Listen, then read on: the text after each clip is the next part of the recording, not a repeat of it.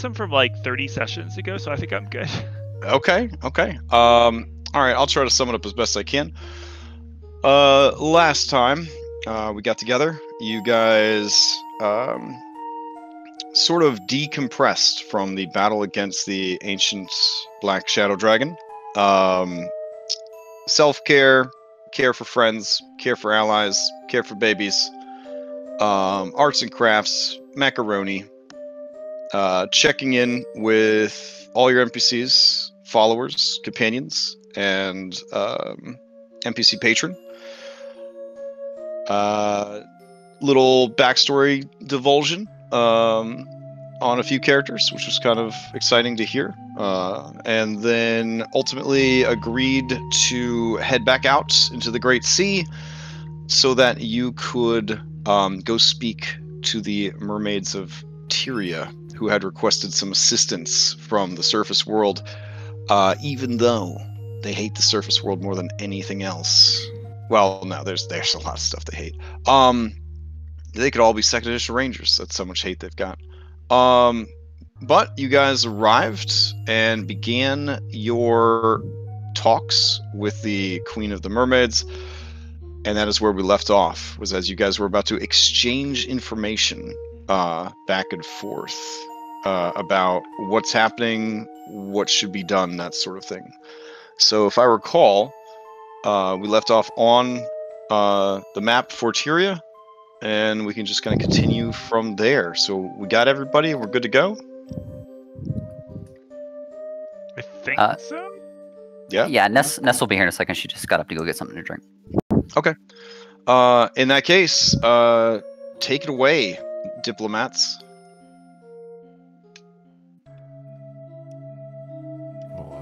You're the last person to talk. So.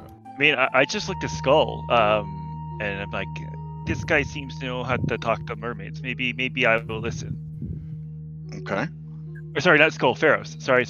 Oh, to Pharaohs? Okay. All eyes turn to Pharaohs then, as you kind of turn to him, and everyone sort of looks to him also. All right. Pharaohs will kind of like, he'll like adjust his like pauldrons. He kind of like puffs up his chest a bit, and he's like, "Hello, Queen." Like he dips his head a bit, and it's like, "My name is Pharaohs Black Talon." Okay. And we might be in need of assistance. We here, adventurers, come on the behalf of the humans. You see that they require our assistance, and we are ready to aid. Our people have we feel that the humans' mess has gotten out of hand. The sea wolf seeks our assistance, and we feel that without it's in our vested interests of our various peoples that we assist them with their problems. If you're able to render aid, it would be greatly appreciated, my queen.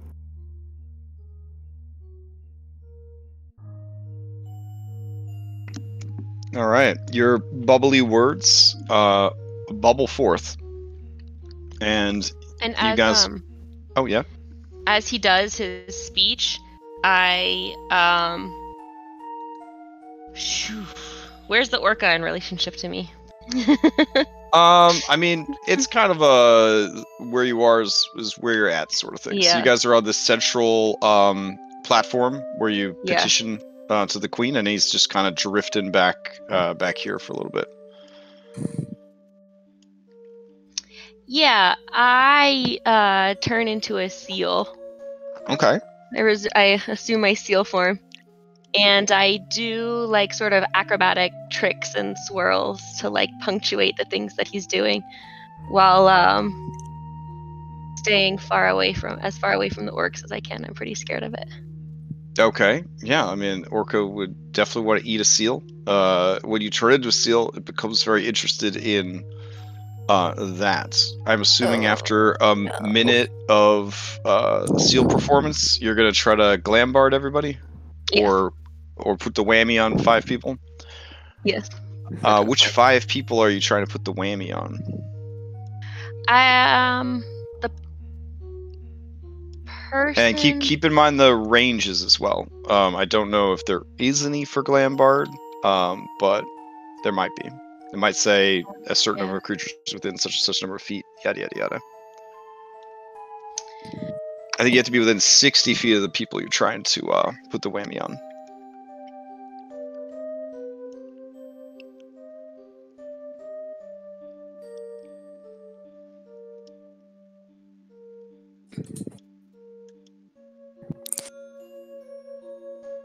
Sorry, based on my knowledge of court functions and like how deferential, my observations of how deferential people have been to others around them, the people that I think would hold the most sway over the Okay. lady.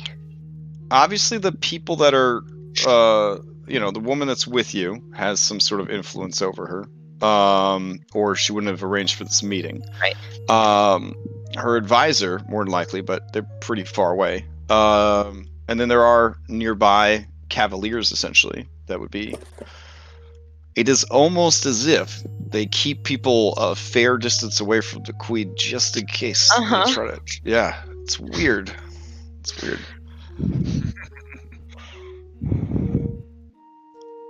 Either way, though, I can roll for the merfolk that are nearby if you want me to. Sure. See how they react. Sure. Let's see.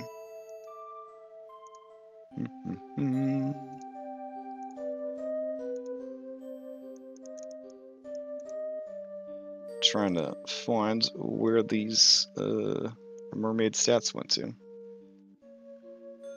All right. So while I'm grabbing those, yeah, Pharos, your words are long. They take everyone on a journey. Go ahead and give me a persuasion check real quick. Okay.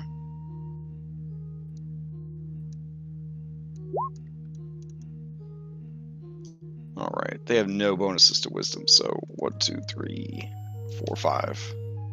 Wait, before, can I use my 1 inspiration die that I have? What, to roll? I mean, yeah. Normally you do it beforehand, but it's cool.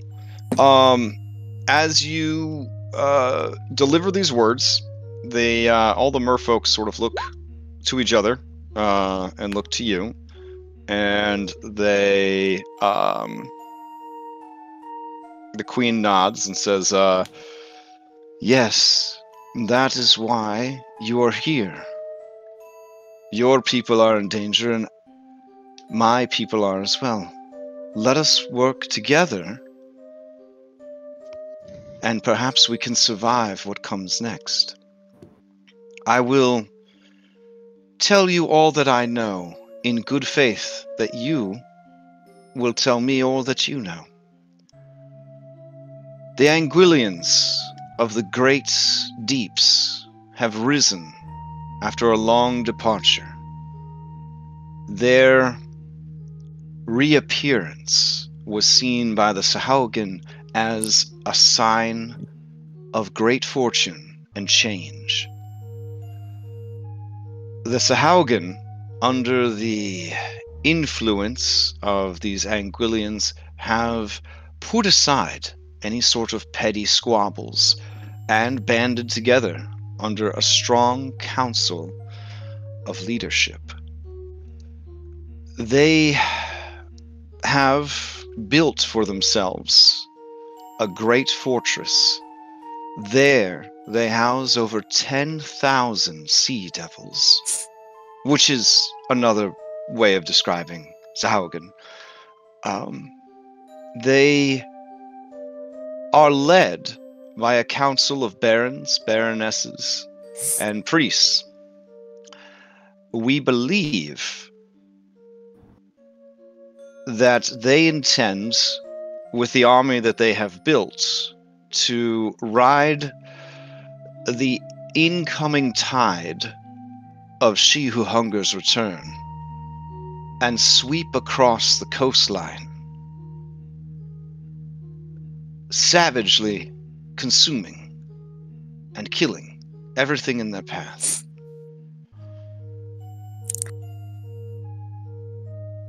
They have already, through their Malenti agents, that is to say, Sahuaghin, who are born mutated and with the appearance of sea elves, undermined and broken the alliances of the sea elves, as I have already told you.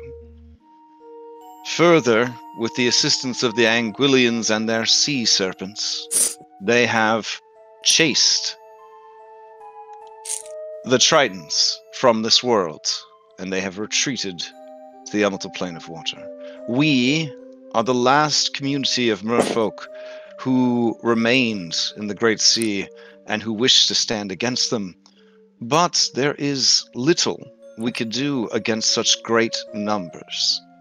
However, our scouts and druids have gathered a great deal of intelligence about the hierarchy of their leadership. We believe that if the leader of their war council can be defeated, it will cause the remaining leaders to fight with each other and hopefully break up the alliance. In their fortress, known as Talcrast, Baron Xerxes watches over and commands his council of 4 great generals: Baroness Seklaz, Baron Kepmak, High Priestess Thadra, and Blade Master Makat.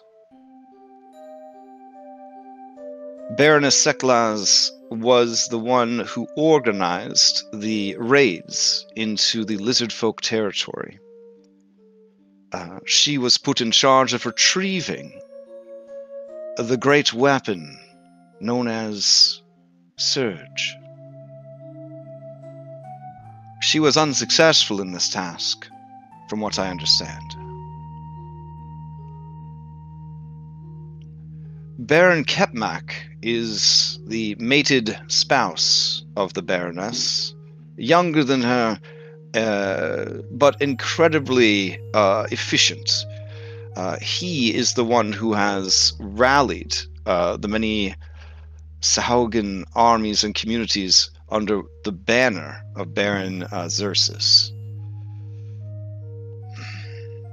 High Priestess Thadra is, some say, the chosen of Sekala, the shark goddess. Now, our scouts and druids do say that there is some tension between High Priestess Thadra and the rest. She feels that their devotion to She Who Hungers in the Deep is a direct insult to Sekala, the shark goddess, and shows a deviation from the normal worship and the true calling of the Sahuaghin people. Finally, there's Blade Master Makat, a hulking brute, massive in size, and an expert with many arms and armor. He has trained his troops well, and through his strength and might, subjugated many sea creatures and sea monsters under his command.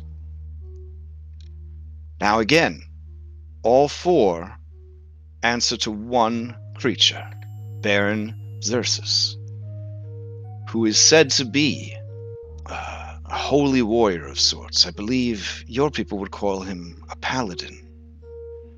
He is possessed of sorcerous talents, multiple arms, and great size. I tell you these things plainly and clearly because I feel that without taking care of the Sahuaghin threat, She Who Hungers will be far too powerful. The mortals of the sea and the land will be too busy fighting the Sahuaghin for their lives to offer any aid or assistance in stopping She Who Hungers. If we wait too much longer, it will be too late.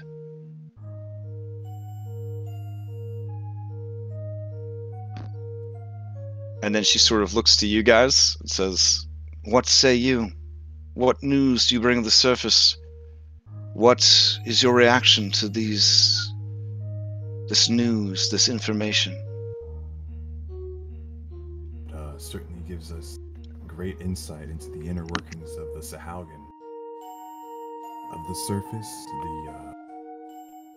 the dragon of the swamp, known as sinister, has been defeated. Would anyone else like to chime in on things that would be pertinent for the queen to know? I look to the group. It rained a lot recently. Just keeps raining. It's very soggy and wet and kind of honestly annoying. It is very wet down here too, but yeah, this is more comfortable. I like your decorations.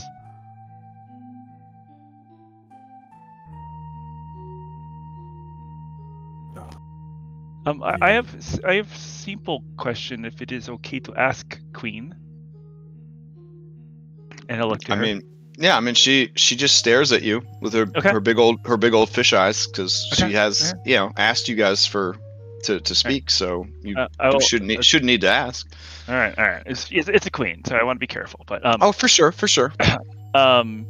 Remember, your guide told you needed to be bold and confident without being too rude and impertinent. Yeah, I think we can help you here. I think we can deal with this threat you mentioned. My simple question is, how do we find them? Where are they?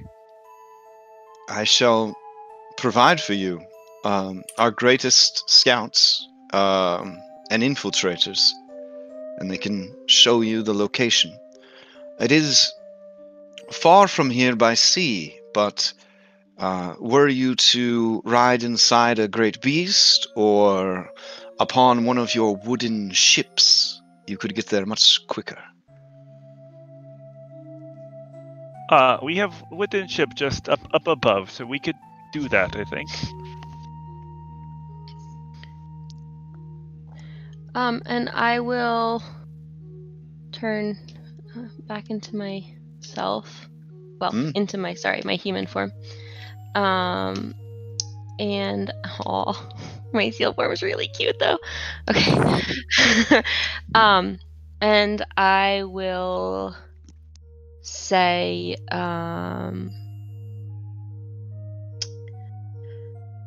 Your Highness, we appreciate this trust of information.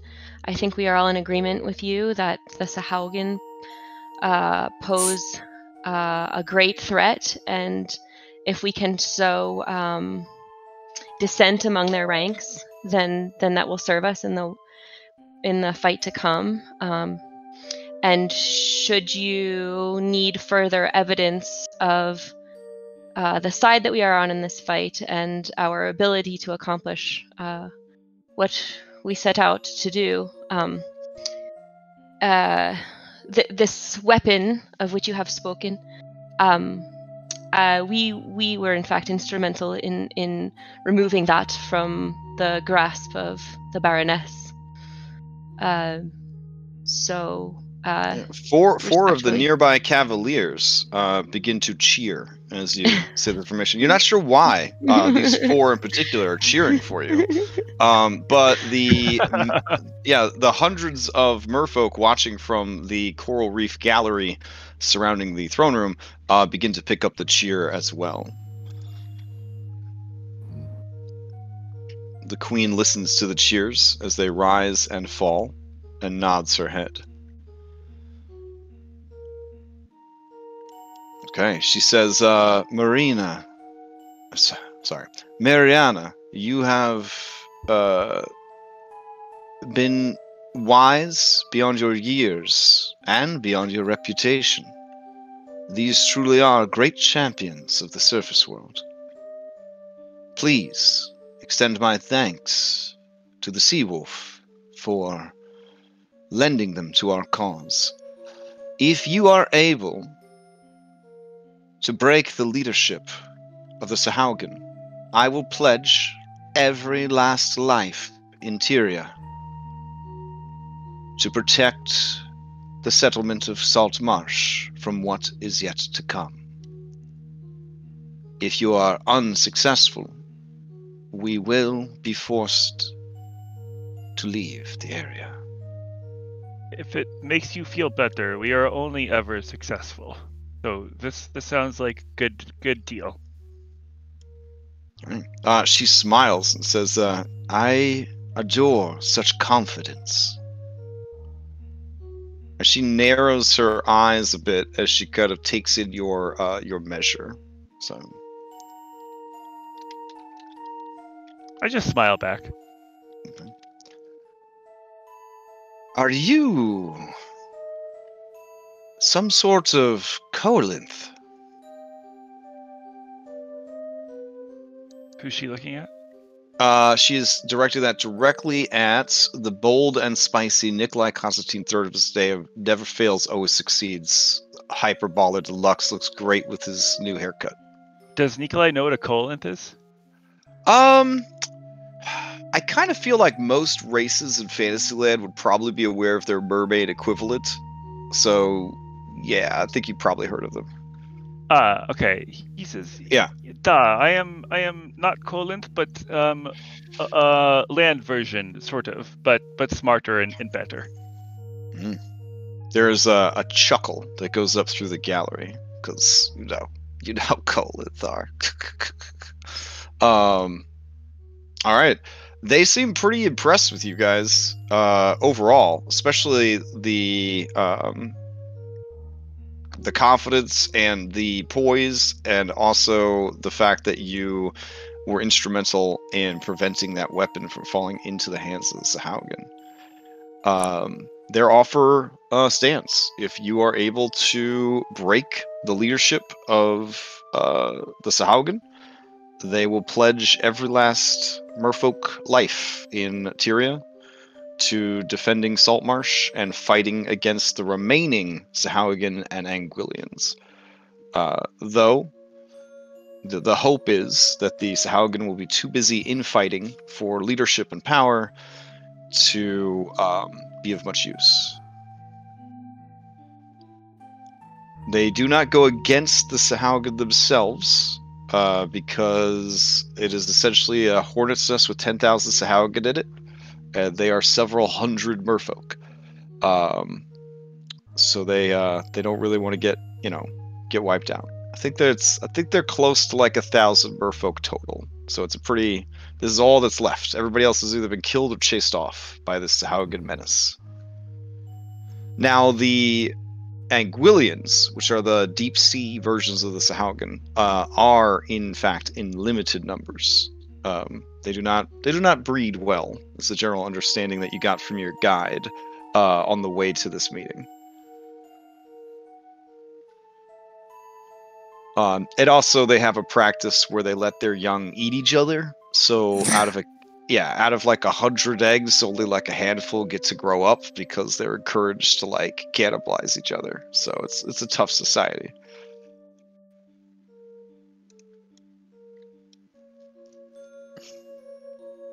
But the Anguillians are considered by the Sahuaghin in the same way that like the elves would hold the Eladrin, I guess you could say. The Eladrin are more supernatural, like plain-touched versions of elves. Like that's kind of how the Sahuaghin view the Anguillians. They are a higher form, angels, if you would.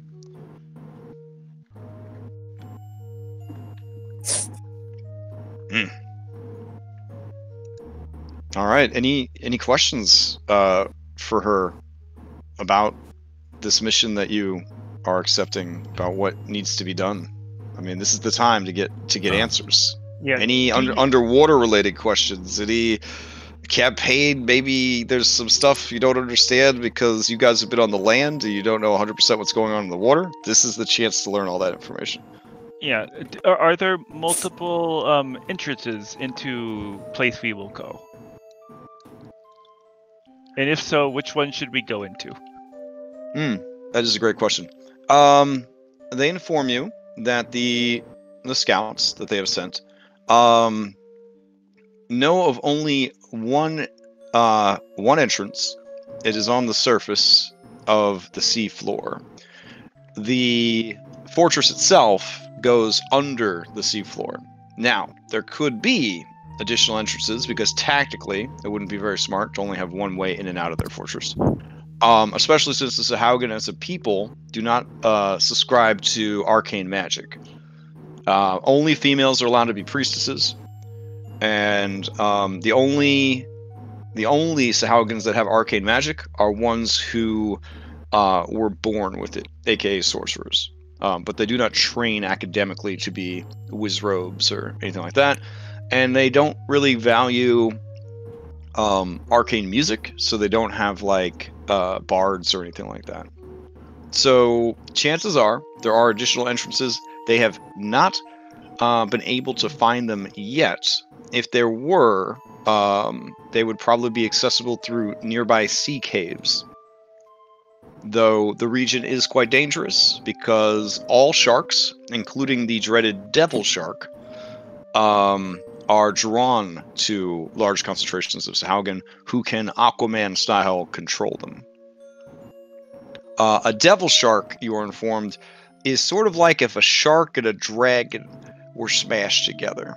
So it's got a breath weapon, it's got fear, it hits really hard, it's very big.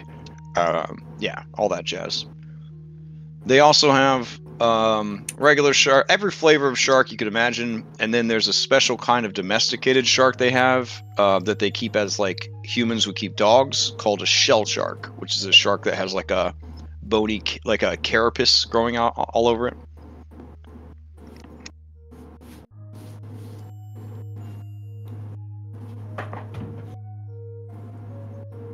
Yeah. Any other questions for them? So they know 100% there's the one main entrance on the surface. There's many levels below ground. And if there is, and it makes sense that there would be, additional entrances, those would only be accessible through, would likely be accessible through nearby sea caves. Good chance that those sea caves would be guarded by something. Like Ferris will like pipe up. It's like, I believe a couple moons ago I wronged a kraken in these parts, and since I'm visiting the underwater, I feel like I try to make peace with it. Any other questions for the Merfolkateria? They who was the one who thought that it was profane to the goddess of the sharks to worship? Yeah, sure. I can give you a full intel here on their names and all that jazz. So I'll post them into Roll20 chat, I guess. So this guy is Big Boss, Paladin, Sork, Mega Boss, Deluxe, Royale. There we go. With cheese. With cheese, Mr. Squidward. With cheese. So that's the big boy that the other four answer to. This is the one that was. Wait, did you intentionally just type Mega Boss? Yeah. Oh no, that would be bad. That would be bad. Even Baron Xerxes is a better leader than yeah. So let's not go there. All right. So Baroness Seklaz is in charge of the basically Eldric acquisitions department. So tracking down spook powered stuff, that's what she's in charge of. So let me put her in there. And then her hubby, Baron Kepmak, he is the young gun recruiter. He's like, I guess he's kind of like the Tom Hanks of like their people. You know, he's kind of small, but he's super charismatic. Got a great smile. A lot of rows of white teeth. he goes to like other settlements and he does like the Jerry Maguire, like show me the money thing, and then like when he leaves, bam, they've got hundreds more Sahuaghin. So that's his claim to fame. Then there is High Priestess Thadra. She is the old school religious leader, favored of Sekala, who is the shark god. She's the one that's not happy with the direction things are going. And then there's just Blade Master Makat. Basically, if these 5 were playing Dungeons and Dragons, Blade Master Makat is the guy that's like, can I just play Champion Fighter? I just want to hit shit. So that's Blade Master Makat. Just there to hit shit. But they are kind of a dream team. They're the dream team of the Sahuaghin. So they are the ones that have been leading them to greatness over these last couple years in preparation for this. And Thadra, are there those who side with Thadra or might be convinced, swayed? Listening to your question, you receive, and I'm kind of parsing together like the Queen's dialogue with Mariana's, with like the advisor, with like this lady right here, just kind of condensing it for you. But essentially, yes, the Sahuaghin love Sekala. They love her. And essentially the return of this of these Anguillians kind of threw their religious practice for a loop, because it was one of those things that you whispered about, like, oh, the Anguillians of the deep, our ancestors, blah blah blah blah blah, but you don't actually expect them to just show up one day, kind of deal. So the Sahuaghin were very happy with raiding, eating, having slaves, watching slaves fight each other in their gladiatorial arenas, that kind of thing. Just living their best life. They feel, some of them, that this is maybe overreaching. Also, they know that Kraken in general are dangerous, and try not to be indebted to Kraken. And at the end of the day, she who hungers in the deep, some of them think she's just one big old Kraken. So why would they give up what they had for such an overly ambitious thing? So there's definitely some dissension in the ranks. Though this is a lawful evil society, it's a lot of like go along to get along, because you don't want to be served up as dinner. Yeah. So, sorry, just to recap, most of them, or some of them at least, sort of like things the way they were before. And for sure. The Anguillians are sort of asking a bit much from them and maybe changing their society more than they want it changed, and they don't want to be indebted to a Kraken. Right now they're not sure that they're caught up in the sensationalism of like, we could do this, we can conquer the shoreline, we can flood the coast, we'll work with our betters, the Anguillians, and their progenitor, she who hungers in the deep, and we'll usher in a new age of like dominion over the seas, and blah blah blah. And the first initial victory against the Tritons definitely like bolstered their morale, and then their propaganda campaign against the Sea Elves was a huge success. So they're riding high on a chain of successes. The only real failure they've had is they were unable to acquire the weapon Surge, which does put Baroness Seklaz at the bottom of the pecking order. She is definitely viewed as the least capable and powerful amongst their council.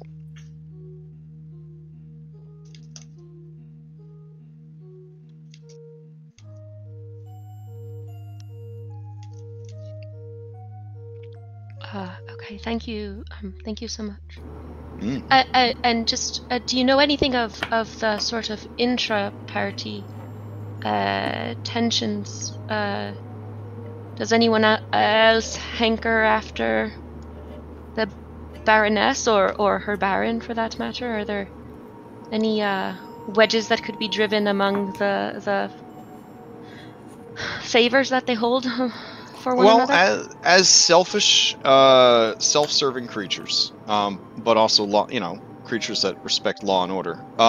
They more than likely, the Baroness Seklaz is looking for a way to knock one of the other generals down a notch or down a peg, so that the focus on her failures are no longer, predominant.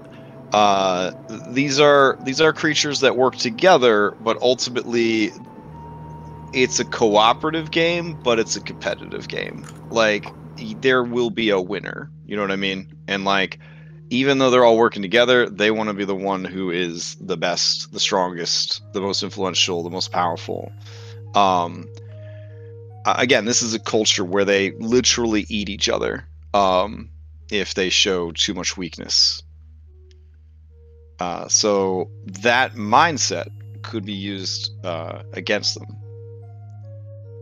The problem is they are a very xenophobic race. Like, they know that everyone hates them because they are mean and nasty and cruel. So it's not like, it would be very difficult to just roll up on them and be like, "Yo, what's up?" Unless you had a very convincing story for doing so.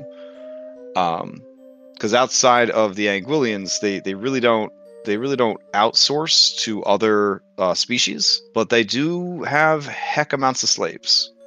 They are way into slaves. They have actually developed potions that allow surface dwellers to survive in the depths of the ocean, and essentially force feed the prisoners these potions so that they can use them in their underwater cities and building projects and things like that. Ooh, yeah. Queen, we have powerful spells to keep us alive down here, as you can see, but if we could save those, so to speak, do you have potions that could allow us to survive down here? She nods slowly and says, "I will see if our treasury holds any such items that were taken from the Sahuaghin. We don't make a practice of welcoming outsiders, and we do not make a practice of owning slaves. So we've never had the need or occasion for such oddities." Yeah, Nikolai understands. Just likes to save powerful spells for killing bad guys, if you see what I'm saying. Oh, she sees what you're saying. She sees what you're saying. Okay. All right, so they will check that. Anything else? Oh, Crash, I don't know if you heard me earlier, but I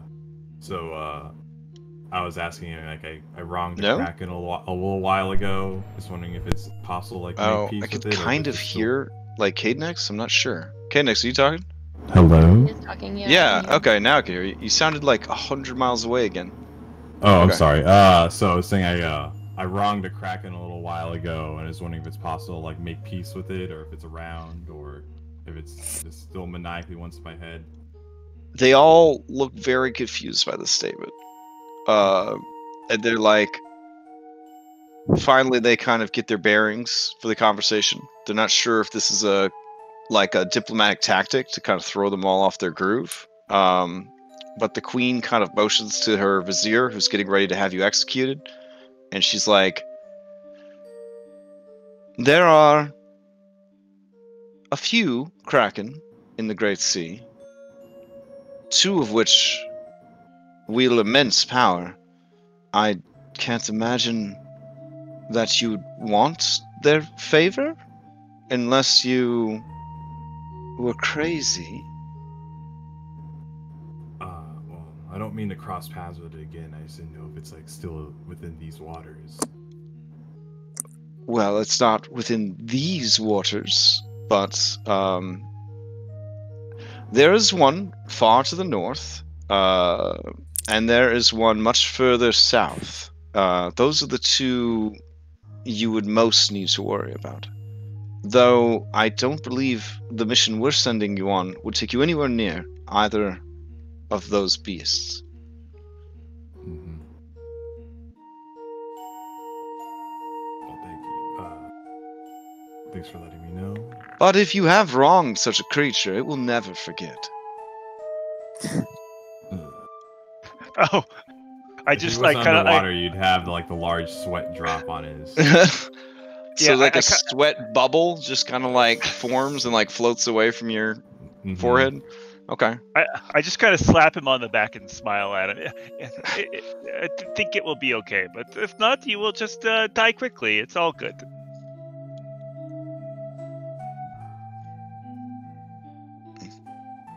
It's way of life.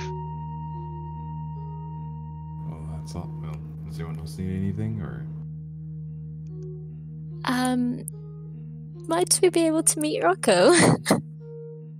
The queen smiles and nods at your strange land whale and agrees. And everyone watches as the creatures frolic and play in the water. It is like watching a toy, like a toy dog, or like the smallest possible toy dog, like a toy chihuahua, and like a freaking Newfoundland, like play together. It is nerve-wracking, but they seem to have a good time. And that kind of, watching your kids play soccer together kind of deal, you do kind of feel like a lot of the tension starts to ease up a little bit. So there is some sort of happy applause and singing from the community as they watch these two beautiful creatures engage in play.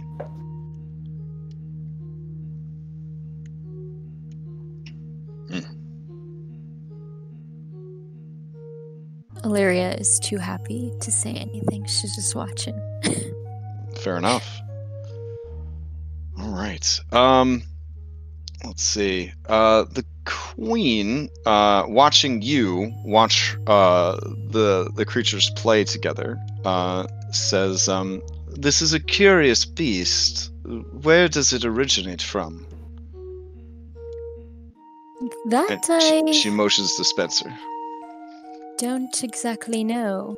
He managed to escape from his captor and found his way to me. I'm hoping one day I'll be able to learn more about his origin. Interesting.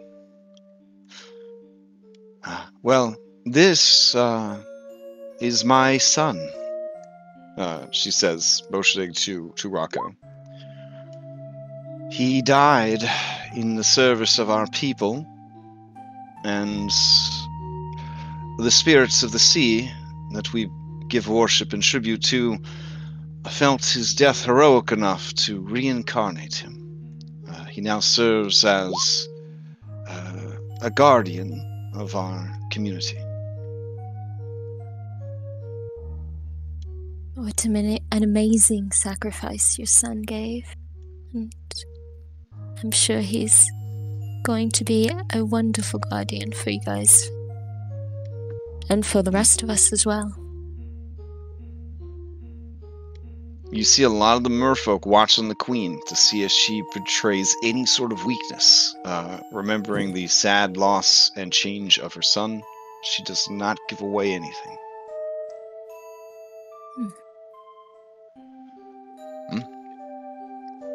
All right. They believe that the best thing for this mission, because Dungeons and Dragons, is to send a small elite team to handle this problem. So you will be given Mariana and essentially Mariana's adventuring party, like from Ghost of Saltmarsh, Jupiter, or whatever. Wherein everybody, oh man, I should have gone with Neptune. That would have been better. I think yeah. I honestly think we should be 6 people, and we should be SEAL Team 6. Oh, I that don't would know be why. pretty good. Yeah. I don't know where this comes from. Just making it up on the fly. They definitely believe strongly in the power of SEAL Team 6, especially when it comes to not pissing off 10,000 Sahuaghin. So they basically don't want to give the Sahuaghin the idea that they are like, yeah, boy, let's go to war. But they do want to get in there and mess them up. To that end, you will be bolstered by a druid, several rogues, and Mariana if you want their assistance. It is completely up to you. Either way, they will travel with you to show you the location of the place. Mariana is intensely curious what your plan is, because she is fascinated by your alien minds and your alien way of doing things. I mean, I feel like we should, if the DM's gonna... Nikolai not metagaming. It seems like if there are 10,000 Sahuaghin, maybe we bring friends? The more the merrier is always great. Okay. All right. If you are done, with the public diplomacy, Mariana will take you to a beautiful undersea tavern that your lazy no good dungeon master couldn't find an undersea tavern map for, believe it or not. So we're gonna have to use our imaginations. I picture it kind of like the ice cream parlor from the SpongeBob movie. I don't know. That's all my knowledge of the underwater realm is pretty much Bikini Bottom. So yeah. Or the Disney Little Mermaid cartoon, but they never really kind of got into the setting of that. There was a lot of undeveloped lore we could have gotten from the Disney afternoons. I keep calling it My Little Mermaid, My Little Pony. Yeah. Anyways, I don't have a tavern map, but she'll take you to the tavern that she likes to frequent, if you are so inclined. Sure. Okay. All right. So, we'll stay on the same map, but, in Roll20. But you guys eventually leave. You head out of the palace and into the community at large. You are definitely viewed as oddities. You are feared, but also a curiosity. There is certainly a mixed bag of emotions when people see you. This is definitely a community that is not in the habit of bringing in non-merfolk. However, the tavern that she takes you to is located near their sort of agora, their like marketplace kind of thing. So you do see a handful of other undersea races, some disenfranchised sea elves, some of the aforementioned coalinth, that sort of thing. But again, for the most part, it's feeling very ghost town because a lot of the other undersea communities have already either been destroyed, enslaved, or driven off. All right. So she gets you guys a nice big table at the Drunken Clam, and orders you guys some delicious seafood because that's all they serve. And they do, in order to become intoxicated, have fermented eggs from massive fish. And you just pretty much eat the roe, or you puncture the roe with your mouth and then like drink it out of the egg. You drink like the embryonic fluids or whatever. It's a whole thing. I did a lot of research on how mermaids get intoxicated. So, yeah. So if you want to partake of the food and drink and hospitality of the merfolk people, that is the thing you can do. She secures rooms for you should you decide to stay overnight, but understands if you would prefer returning to the surface world. She would, she'll go with you guys when you guys are ready to leave. But if you want to discuss some plans here, while they still have access to merfolk technology and knowledge, as it were, that works too.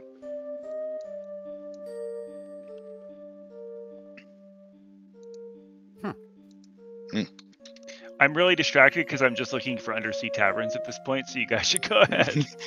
Fair enough. I will. How big are the eggs, Crash? They're about the size of a grapefruit. Oh, Yeah. Miss Queen, can I have 2 eggs, please? Well, the queen totally did go to the drunken club with you, but Mariana did. Oh, She'll sorry. she'll definitely get you whatever you're after. So yeah, she hands you 2 of them. He was pre-gaming. Yeah, that's cool. Yeah, he'll crack open one. Okay. It is very sweet, and you do in fact detect alcohol. That's definitely happening.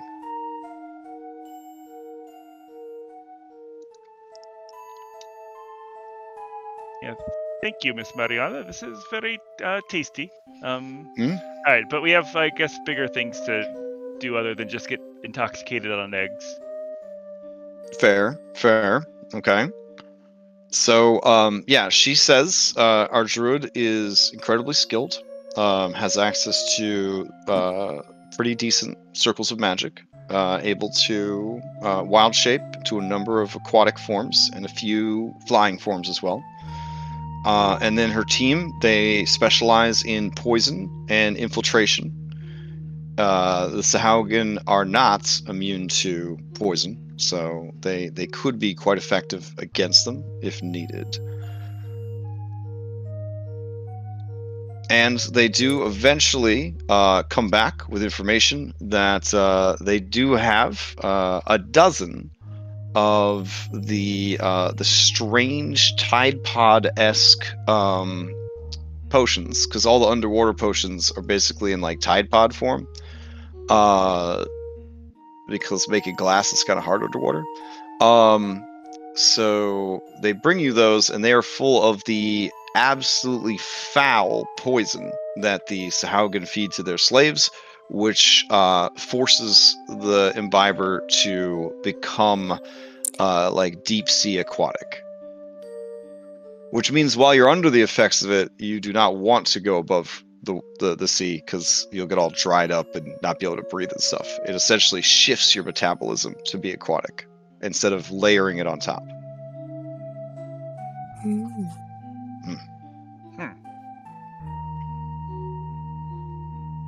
Well, 2 per PC, maybe? I don't know. Sounds good. Works for me. And this is apparently created by Sahuaghin using a mixture of special sea kelp that they grow themselves, and a number of alchemical practices involving the combination of different types of blood.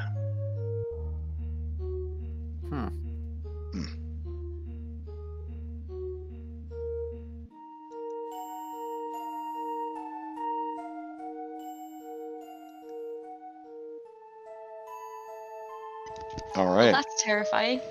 Dinner, anyone? The food is good. Yeah, the food is good. There are a number of merfolk who have Aquaman-esque abilities, and they'll just kind of go out and be like, "Hey, fish, get in the net," and that's pretty much all they have to do. So, I mean, it's not the most ethical use of Aquaman powers, but there it is. Handy. Yeah, it is handy. It's handy. I guess it's like the equivalent of yelling like "Suey" to get the pigs to come to slaughter. They're just gonna go out there and just yell at the fish. All right then. What now? Please, I need input from you. I don't want to throw you against 10,000 Sahuaghin and then be like, "Why did this work out?"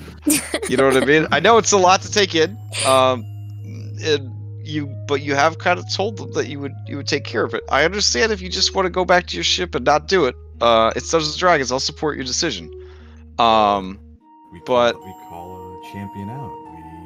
We say like on their honor, we'll like 1v1 somebody, and I feel like you've suggested that a number of times. Yeah. Is that yeah? All right. So as you propose this plan, the merfolk listed in, there are a number of holes in the in the plan. Okay. The first is the Sahuaghin consider themselves the world is made of two different types of people: he who eats and it that is eaten. They would only rise to such a challenge if it was issued by another he who eats. You would not essentially fight a hamburger. You know what I'm saying? Like, right. So, unless you were a Sahuaghin, they would not feel the need to honor such a ridiculous thing because, like, you don't matter. You don't have any. You're not even on the radar. You know what I'm saying? Culturally. But if you were a Sahuaghin, especially a Sahuaghin of note, a rival, as it were, they definitely would rise to the challenge because they'd have to put you in your place and defend the strength that they represent. We could wager the trident on it. Look at Thogrum. Oh shit! When you say that, the merfolk all kind of stir, and Mariana's like, "Wait, you still have the trident?" He crosses his arms and like nods, like, Thogrum. I'll like look to Thogrum expectantly. Well, I mean, Baron Xerxes, that's what he has been after.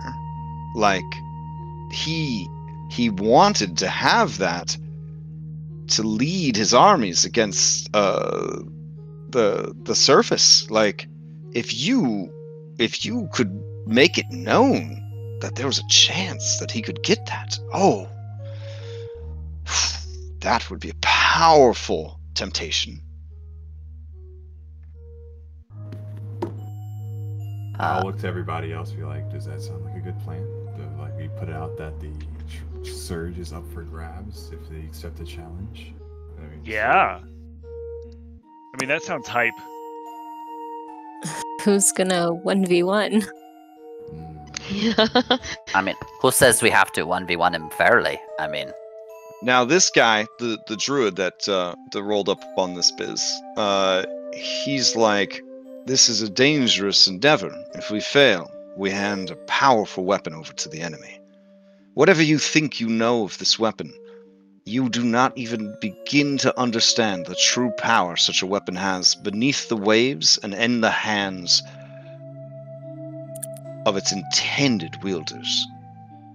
So can you tell us more about that? That seems relevant to discussion. Okay.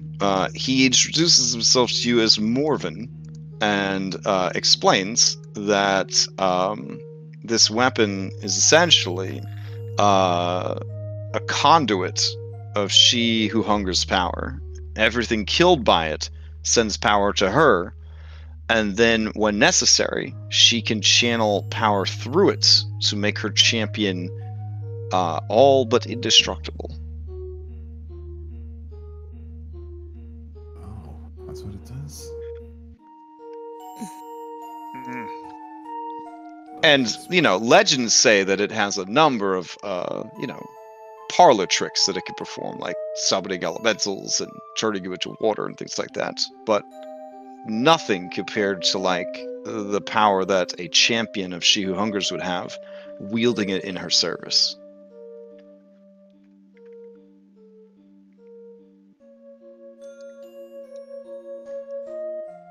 Huh. Well, they would want that. Oh, they'd want it bad.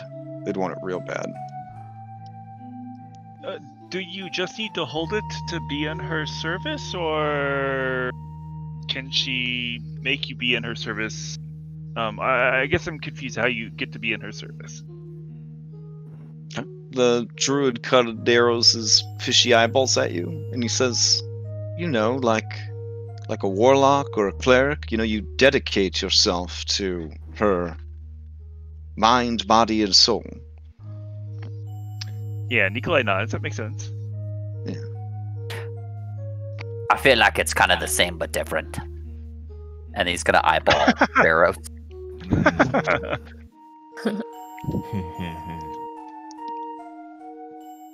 Well, generally, if a mortal serves a more powerful being, then if they're doing a good job, that powerful being will often give them access to more powerful abilities and teach them things beyond the normal realm of information. Why, I have learned much from the spirits of the sea, whom I have dedicated my life to.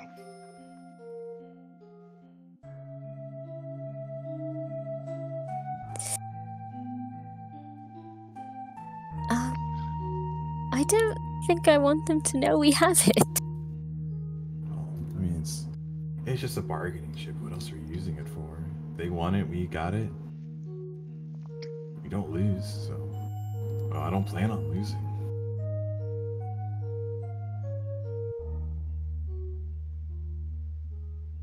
Paris is very confident like that. I don't know where his confidence comes from, but Maybe Okay. we I don't know. Maybe we tell them about it to surprise them at last minute, and then we knock their heads off. Well, this guy, Dune, who's apparently like Merfolk Spec Ops, he's been listening intently, and he puts forward, if they find out that you have this weapon, they will do anything and everything they can to take it from you. It is the ultimate bait, but you are baiting a great number of hungry sharks.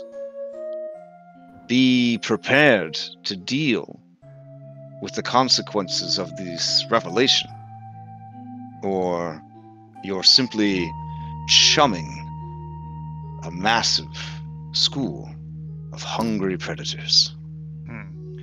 That seems not ideal. Maybe. What do you all think? Yeah, plus we don't have a way of getting it out without ruining Fulgrim's pants. Yeah, I'm not opening my pants right now under the water. It's not really a great idea. Mariana takes the bait and she's like, wait, it's in your pants? Yeah, it sure is. She kind of looks confused. I heard from the stories it was very long. Looking at you, there's no way it could be in your pants. Thorgrim's Look at gonna, how like, look at how hold his arms small out. and short your legs are. Yeah, it fits. You know, I hide it well. It's bigger on the inside. Yeah, Oh. it's way bigger. Whoa, on the wait, inside. the inside. Oh, wow. Are you- Nikolai blushes a little bit. She blushes and looks at Nikolai and she says, Nikolai Constantine, third of his name. Is it in his asshole? Nikolai will just wink at her, I think. on Don't that be question. foolish. It's obviously collapsible. It's probably the size of a dagger right now. Nikolai winks at him too. Okay, and then they both look kind of frustrated. Well, which is it? Is it collapsible or is it in his asshole? I don't think both are what they call mutually exclusive. And then They both nod. And then Morven says, it is just like the pirates I'm always telling you about. And they all look sagely at each other like, we understand outer space. Yeah, we read all of Uncle Traveling Matt's postcards. We know what outer space is about. So. All right. Well, they think thus far the best plan that you've had, though it is also the riskiest plan, is to use Surge as bait. That's the general Merfolk consensus. They thought that if you were integral in preventing them from getting the weapon, they thought maybe you had it destroyed or hidden or something. But when they find out you got it in your freaking pants, they're just like, what? Like, yeah. Oh, well, what if we told them it would be somewhere and we lured them to that location? Morven looks like, yeah, he's like we spread rumors that it was being taken by ship, and then they would attack the ship. Yeah, and then we ambush them.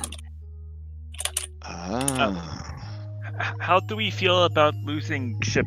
And then I guess Nikolai will look to Skull, because I feel like Skull's been kind of, and Thogrim, like the curators of the ship.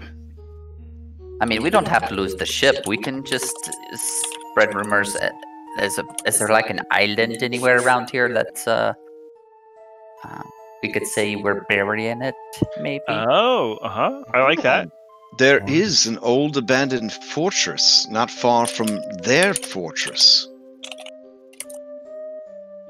It's the top of one of the most massive mountains in the Great Sea. So high that the tip of the mountain juts above the surface of the water. There, surface dwellers built a fort, but they're always killing each other over it. I think right now, no one currently has control of it. Or if they did, I'm sure you'd be strong enough to take the fortress. So what about that? I'll make a lead box that looks like it would house Surge. And we make way for that location, like we're planning on burying said box there. And then we ambush them. Well, the champions wouldn't have any reason to, because they just send their lackeys, right? We want the general, so how do we lure them out? They sent their lackeys last time, and you defeated them. I doubt that they would risk such a foolish endeavor again, especially if rumor spread that it was the same individuals who had bested their people before. Okay.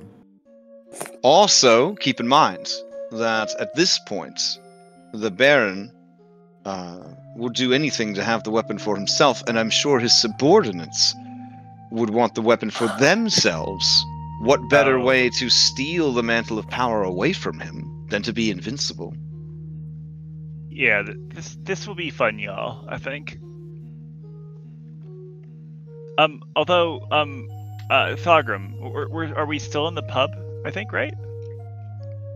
What You're in the Tyrian tavern, I guess. Yeah. Okay. Yeah. When Thogrim suggests that idea, Nikolai will raise egg and attempt to crack his egg against Thogrim's egg, and then drink it. It makes a little squishy sound, like, you know, anytime Spencer interacts with something, just kind of a squeaky toy noise. Okay. And so this seems like reasonable idea. Some of us might die, but it will be interesting nonetheless.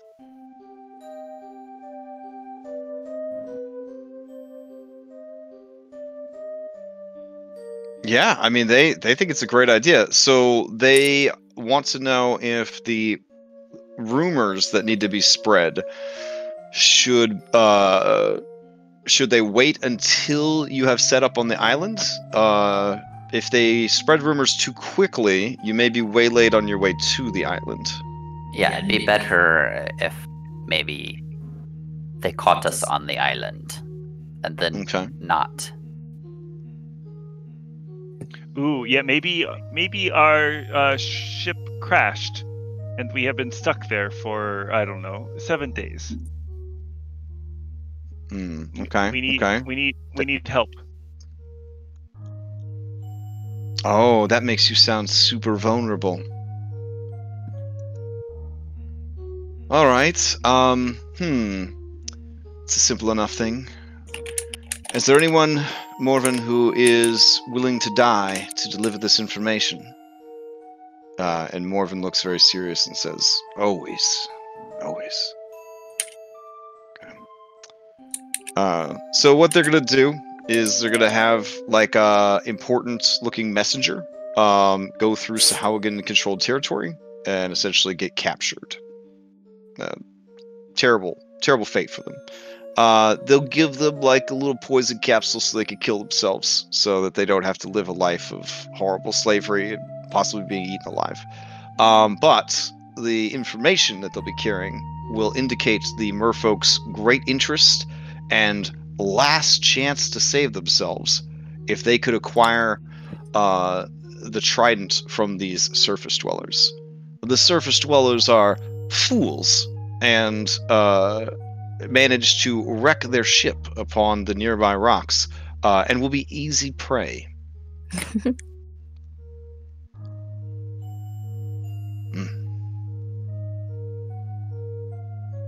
All right, you guys, any suggestions to them for their part of the plan? No, sounds pretty good. Okay, fair enough. A word on the Sahuaghin turn you into an aquatic creature. Tide pods, they do need to be stored in water, so make sure that you don't let them dry out. Okay. Okay. All right. If that's the case, I can take you guys back to your ship where you guys could finalize your plans while I grab the map for Island Fortress. So let's see. Take you up to your ship. There we go. Turn off the spooky underwater music. Here we go.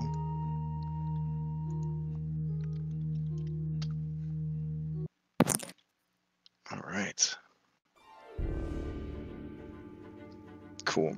All right. I'm going to mute for a sec while I quietly cuss to myself, trying to remember where in my 50 different Roll20s I have this this island. Hold on.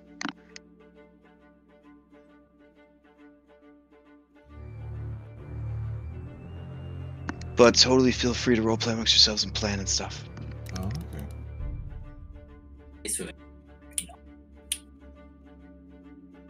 So when we get there, on the way there, or whatever, I'll make a separate lead box that looks like something we might store Lord Fella in, and then we can Yeah.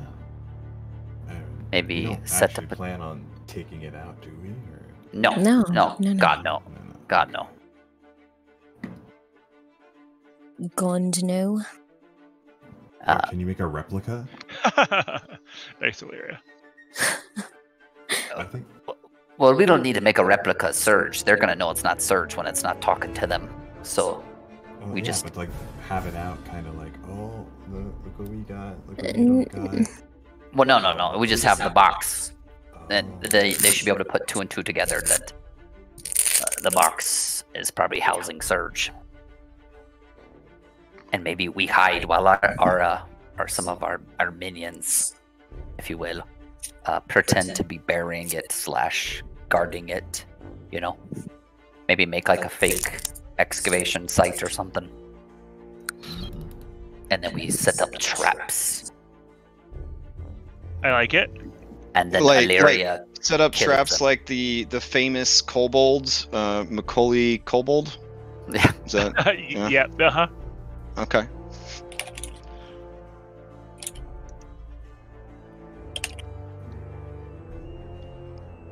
All right. I has located the map. Let me make some brief adjustments here.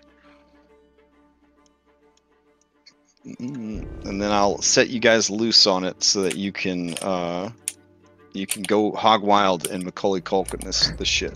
This is a very good idea. I don't always say that to players, but I feel like I can't not say it. This is a very good idea. Well done. All right. Let's see.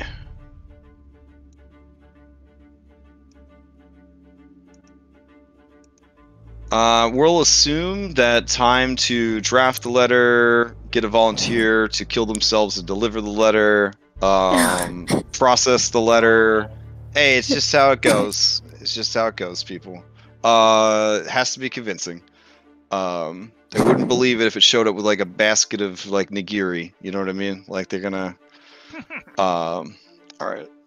Thogrum? Edible arrangement. Yeah. Thogrum would like to meet the person who's gonna risk their life, Aw. if Okay. if possible. Sure. Yeah. And Atari also.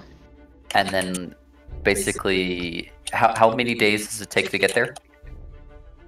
The island is actually not too far away. Only about a day of sailing, really, from where you currently are. So that works out pretty well. So that'll give you probably a whole day to prepare. possibly 2 days. Can I want to spend like one of those days. I'd like to use divine intervention. Okay. And try to basically bring that guy back to life, if possible. Oh, dang. Okay. Well, the individual who has volunteered to die is a mermaid by the name of Tyne. And she's willing to do anything to stop the Sahuaghin, even lose her own life. So she is pleased to meet you guys and thankful for this opportunity. Perhaps she dies in a manner similar to the prince. She will be reincarnated as a great guardian of Tyria. Yeah, these people have definitely a different way of looking at things than you guys do. If you'd like, I can just put her up with a quarter here so you can always remember her sacrifice. There she is. Okay. Alright, so, this old fort is beat to shit. Blood stains everywhere. Cannon damage everywhere. Most of the cannons are completely inoperable due to neglect or damage. The rest have been stolen, or that's pretty much the only two options. You could spend time to repair them and get them functioning, which would be pretty awesome. You could also realize that fiscally, you hit the jackpot, because you could definitely fix these cannons and put them on your ship. You know what I'm saying? Though they, or sell them on the black market post campaign and retire richer than you already are. As it is, that does not change how illegal they are in the Sword Coast. And if the Wizrobe Cleric Union found out, it'd be a lot of time in Waterdeep prison. That's for sure. So, let's see. Oh, we don't need double stairs here. Let me fix that real quick. Boop. There we go. All right. So, yeah, it is essentially like they described to you. There are mountains underwater, and this mountain goes all the way up like this. And the top of the ocean is like, whoops. The top of the ocean is literally right there. You're just the tip of this massive mountain. Which apparently is how islands work. They don't just float around in the ocean. I don't know. Yeah. Weird. Yeah, right? I thought they were all turtles. Yeah. Oh no! Ugh, I was just trying to delete the writing. Okay. So, you guys, there should be some dynamic lighting on the interior section. I'll remove the doors so that you can go wherever you please. Drag your minis out if you'd like to explore more and set up. Feel free to draw all over this bad boy. And Macaulay Kobold the hell out of it, if that is what you are so inclined to do. And Thogrim, were you going to try and bring her back, or later? I think after she's good and completed her mission, like if she's given enough time. Got it. Yeah, it'd be suspicious if they were eating her and then she just disappeared off the cafeteria line kind of deal. Yeah. Yeah.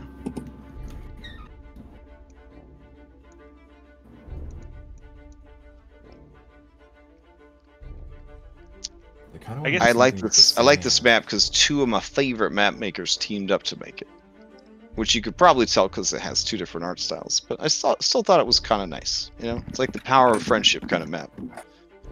And so Crash, and I agree, the map's pretty awesome. By the way, so the right map, that's the higher portion. Yep, that's the roof. Yep, it's a single story, squat little stone fort. Yep.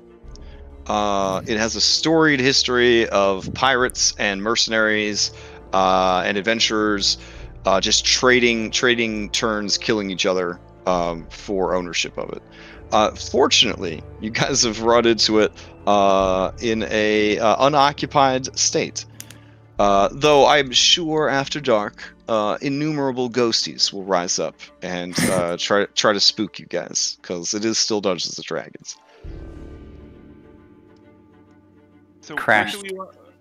Oh, Go ahead, go ahead. Dargrim. Sorry. Yeah, go I was ahead. gonna Sorry. say, there's 3 different uphills. It looks like. Yeah. Let me grab some elevation markers real quick. Wait, who has wall of light? We could all make a wall of light prison when they come ashore. I have wall of force, but not wall of light, unfortunately. I have wall of wind and wall of fire. Fire, but not. Which Okay, one's let me Force see. of light. pass through? What would be the best way? We'll go with elevation downs. There we go. Oh, Crash, just since he made a reappearance last time, can I get Buddy? Yeah. I'm looking let's for see. him. I didn't see him. I'm sure I missed him.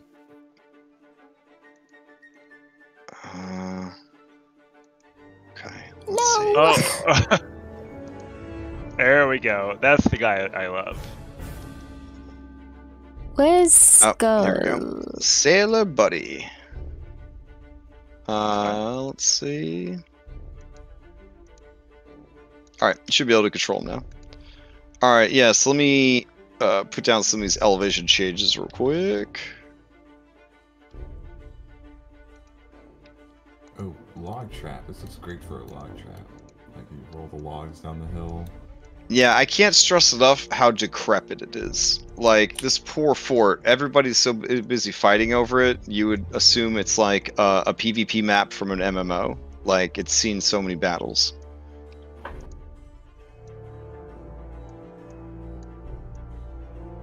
But yeah, from like the log traps from like Swiss Family Robinson. Oh, are there tigers on this island that we can put into like pits? Well, there's a guy that likes cat dudes, but there's yeah, Kind of different. yeah. Yeah, kind of different. You can make like Team Rocket style pit traps. These are little passes. Like right here. With the Team Rocket disguise. Yep. Those are little passes. Those would be great places for bombs, pits, traps, that kind of thing. Crash, I can't see Tari. I don't. Maybe I'm just missing them. Let's see. Or Skull. Their Skull. Oh yeah. It was one of those like Okay.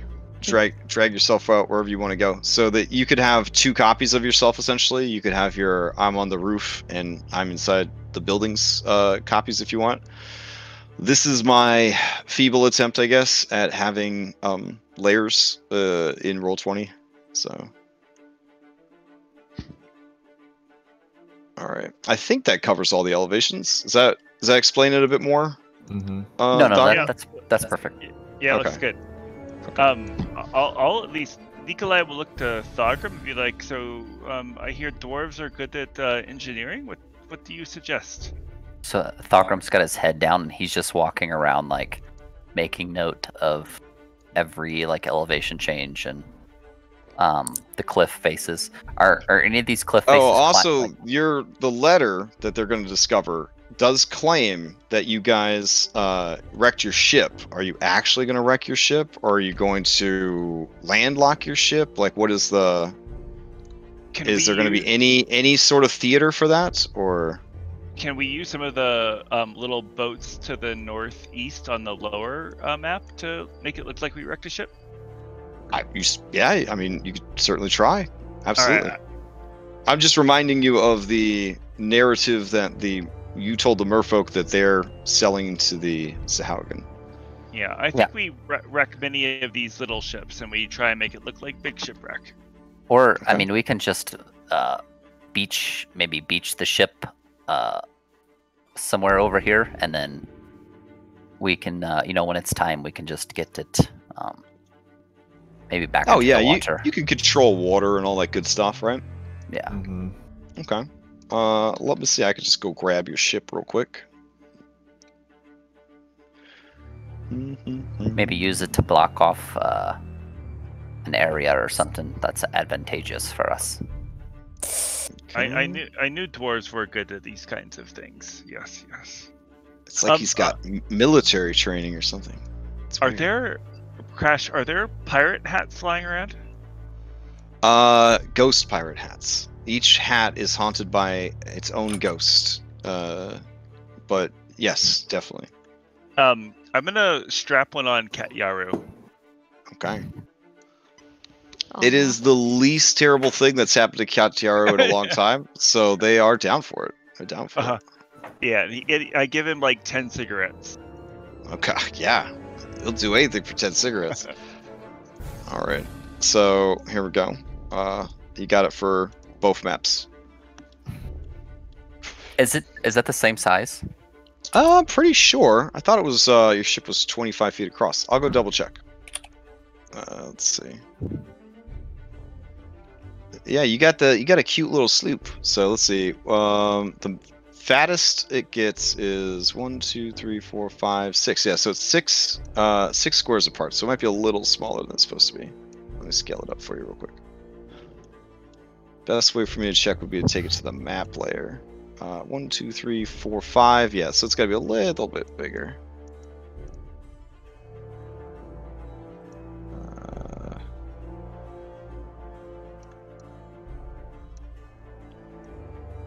Alright, there you go. I'll take it back to the token layer. You can move it around as you see fit. There we go. Mm-hmm. Yeah, it's weird, right? Like it feels, I guess it kind of feels bigger when you're on it, but then when it's... It like, seems like massive. Oh, really? Okay. Just compared to like the land, it just seems big. Like it's... Oh no, I mean it's 30 feet across. So No, yeah, I got you. Huh? Yeah, this is just an adorably small little fort. No, I promise it's way bigger in person.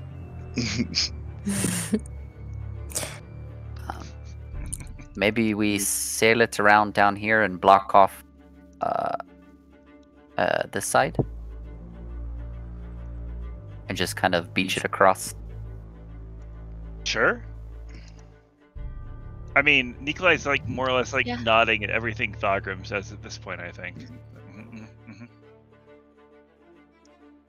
Oh, before you guys parted company, Mariana asked if you needed a crash course in Sahuaghin, or if you were well versed in their tactics and abilities. Crash course would be good. Okay. They don't have to, but they prefer to fight at night. Anyone missing any hit points, they have advantage on attacks against them. They can Aquaman any sharks or shark-like creatures, and often bring them with them. Sadly, they have not discovered any sharks similar to Spencer, because that would be dope. If they had some shark hounds that they could bring on land with them. They are cunning tacticians. Their only downside is they don't have very good armor crafting skills, and it's very hard to find slaves who will make them armor. So defensively, they ain't great. The higher ranking people generally have like metal breastplates or something cool like that they stole or had slaves make or repurpose for them. But their rank and file rely on their natural skills, so they do have a relatively low armor class, all things considered. That being said, they can be particularly dangerous if you are playing in a game with extreme critical hits, because the ability to essentially roll advantage on every attack will inevitably lead to some pretty nasty critical hits. Otherwise, the rank and file at your guys' level shouldn't be too bad, as long as they don't swarm you. What else? Are they known to climb? They could climb pretty good. They like to climb onto ships to kill people. They also, more than likely, will be bolstered by clerics and divine spellcasters.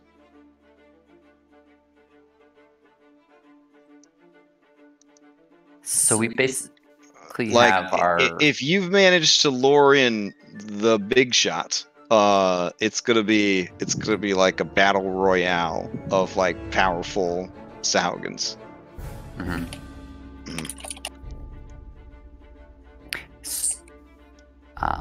So we have the entire crew, right, with us. Yeah, I'm assuming. How many people is that again? Gosh, I think you have over 20 crew at this point. And do we have enough range weapons to facilitate giving them all one? Well, I mean, they all have their personal firearms. You know what I'm saying? Like, Yeah. They're proud. They're proud NRA members. Like, they don't care that it's illegal. You gotta take their flintlock pistol out of their cold dead hands. Faerun. They just start chanting at the idea that someone might take their guns away. That's what happens when you hire people out of Saltmarsh. I don't know what to tell you. So, I think I got a plan.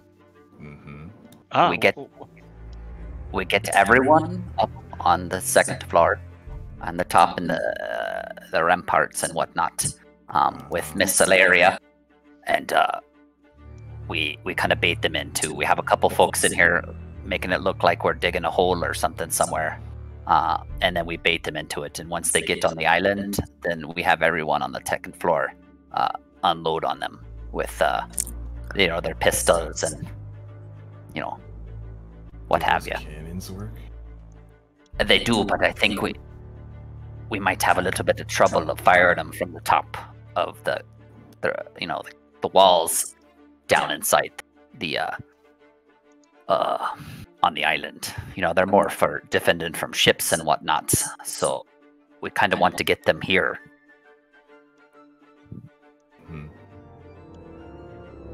Makes sense. Yeah. Where do you think they'll best approach from? I'm thinking I think they'll probably surround us, judging by what the lady said. We've cut off one avenue at least. Do we know where deepest waters come from? Maybe they will come from there first. Maybe they don't like to be in shallow waters for too long. I don't know. Oh, here's an adorable cannon.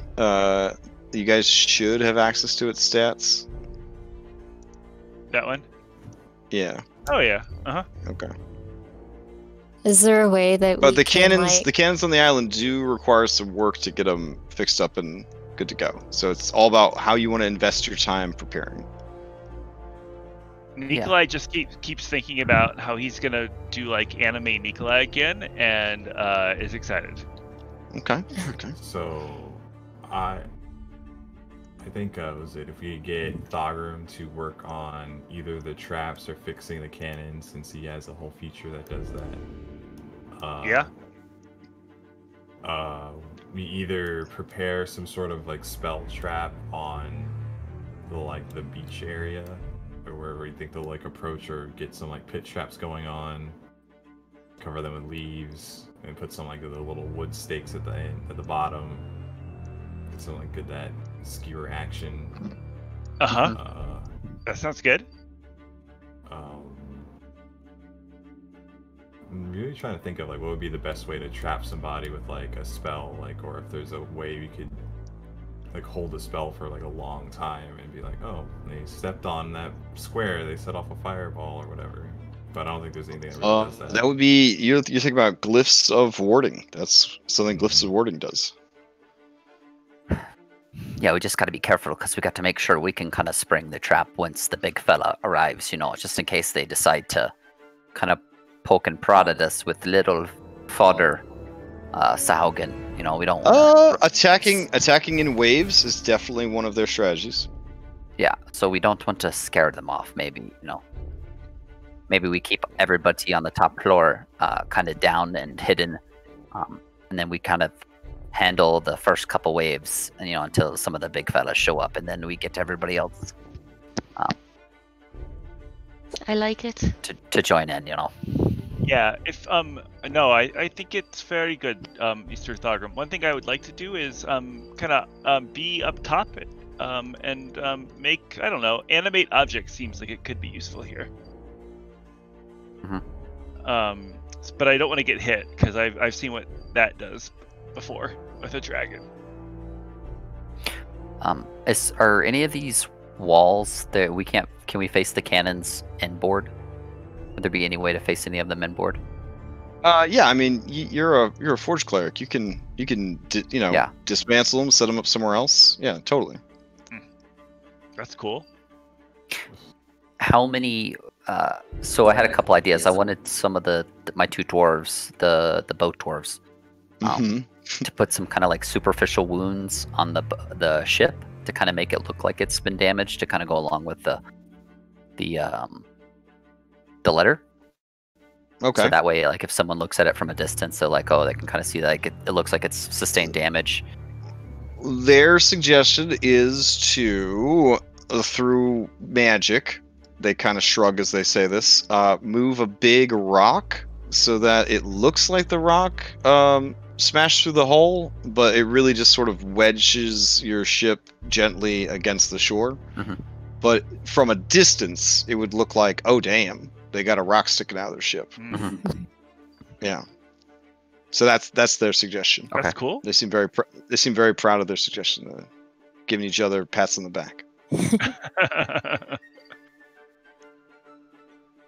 Okay, then how many cannons do you think if I could fix if I devoted the majority of my time along with some assistance from someone else, like?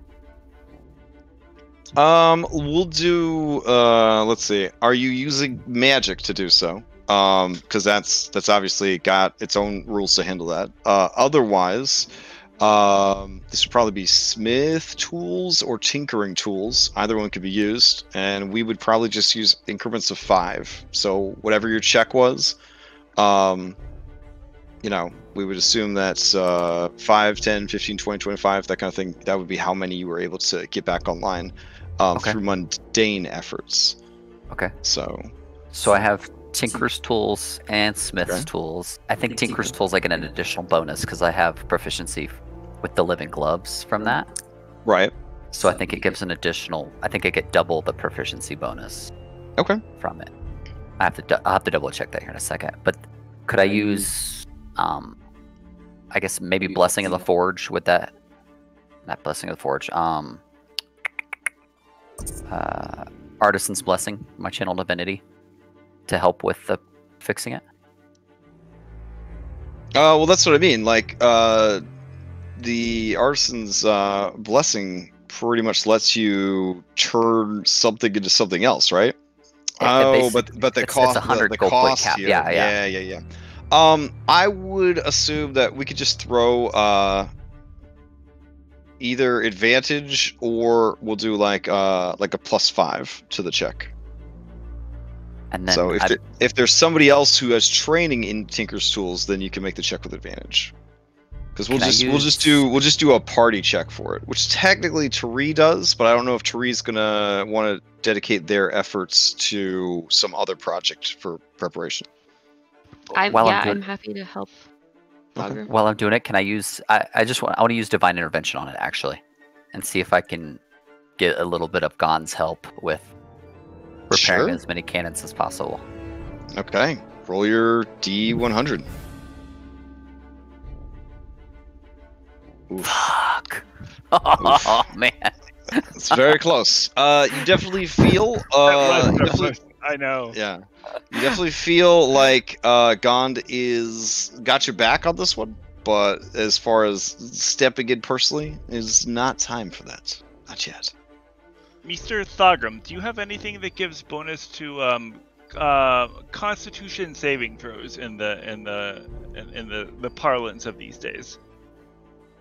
I actually don't think I do. Okay. I guess I'll just use if I can use Channel Divinity, Artisan's Blessing to help kind of do anything. Then I'll use both my Channel Divinities for the day to help with that. Yeah, like repair walls and bolster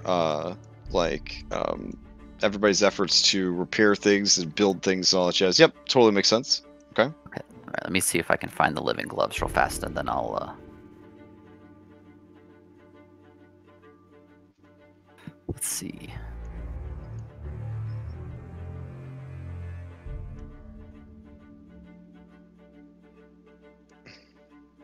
When you make an ability check using chosen, you add double your proficiency. Okay, yeah.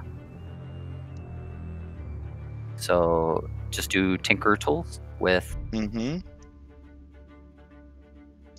With either advantage or +5, up to you. Should I do it with what though? With if Tari's helping you, then just do advantage and +5.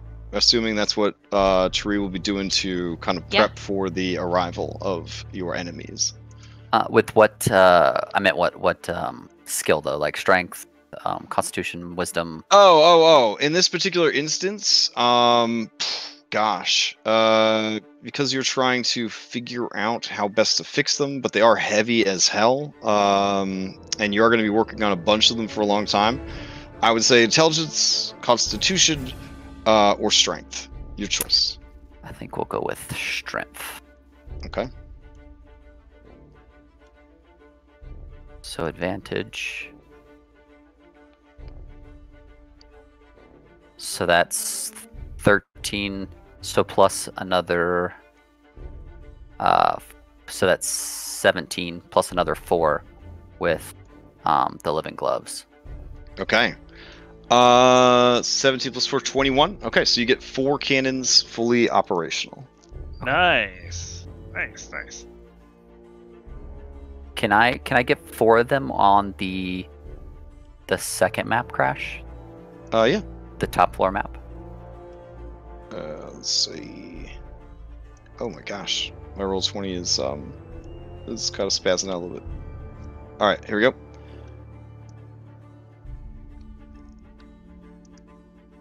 You guys should be able to move these. Oh my god, I'm sorry. That's like all your crew times 2. What the hell? All right, I'll just drag out a new cannon. Anyways, while I'm struggling to get this working, what other preparations do you guys have?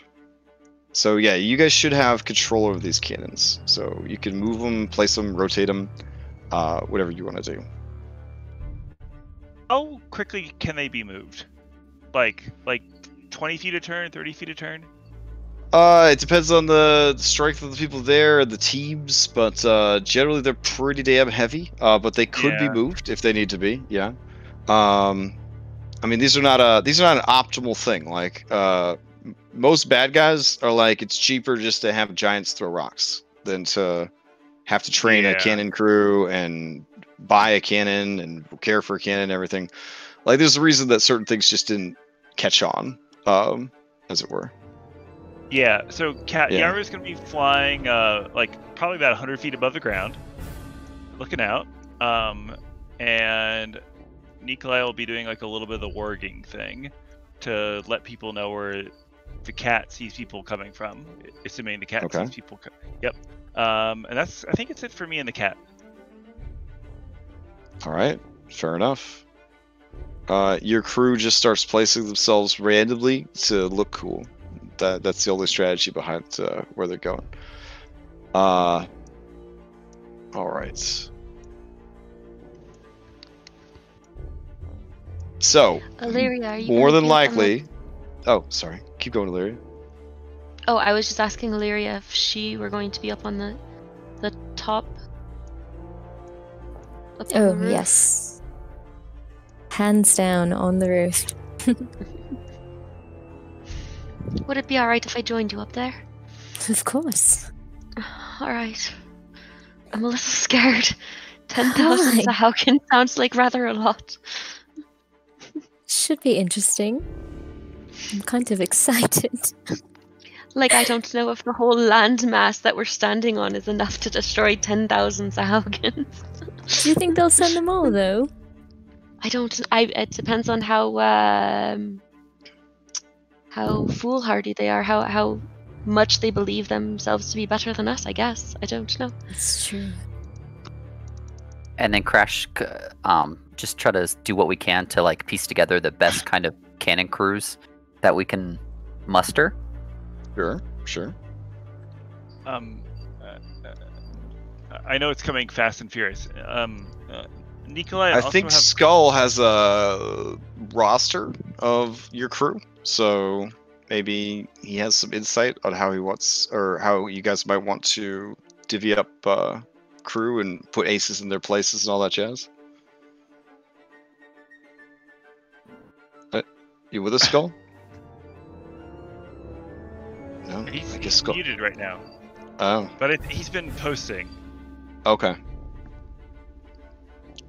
Okay. Did you have a follow-up question, Nikolai? Yeah, Nikolai, I have a question. Who currently carries Surge? And I worry it might do weird things once Sahuaghin come onto land. Oh, it's literally in Thogram's pants. In a lead box too. Okay. Yeah. Okay. All right. I get that seems pretty safe. All right, I'm good.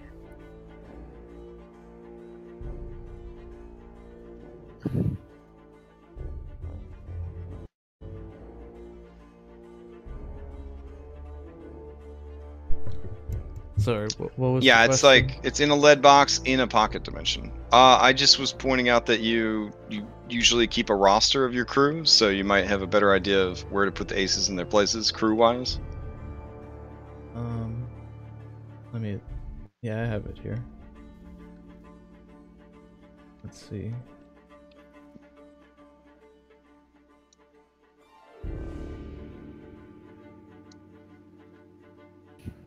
I don't know, they all seem, we do have a couple rogues, I guess. I thought they were all just basic, like, pirates, though. Okay. Then I guess it doesn't matter where you put them. Okay.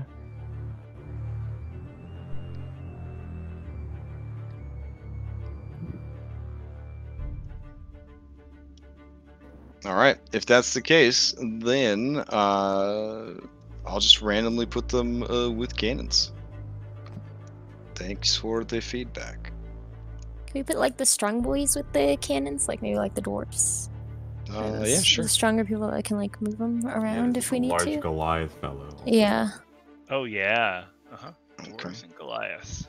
Man, calling this Goliath strong, that's like saying because he's tall he plays basketball. I mean, you know, he might just have big bones. Alright, let's see.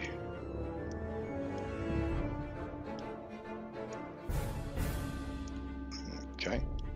Yep, so I guess while I'm distributing these guys, I mean, you know, let me know what else you're doing, what else you're planning. So Alright, I'm ready. Yeah, I think we could assemble some sort of log trap like right here. So like when they skid ashore, they could like knock all the logs down, hopefully squish a couple, and maybe like a bomb trap or something, or like roll a bomb down this way. And do you want any people down on the ground, or do you want everybody to be on the second floor? Everybody on the second floor, preferably. Yeah, Okay. I agree. Kind of hiding, and then we'll fight off the first couple waves, and then we'll lure them into basically a kill zone, or like this set of beach down here is kind of like a little kill zone. Okay. I know we've got this beach shut off with the boat, but there are these two paths up to the keep, such as it were, the fortress. Is there any way to casually prevent them from being used? Good point. They are coming from the ocean, so they could literally come from any direction. I can fabricate basically a rock wall, I guess.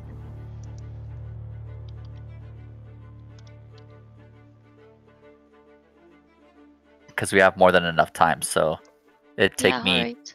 10 minutes to cast.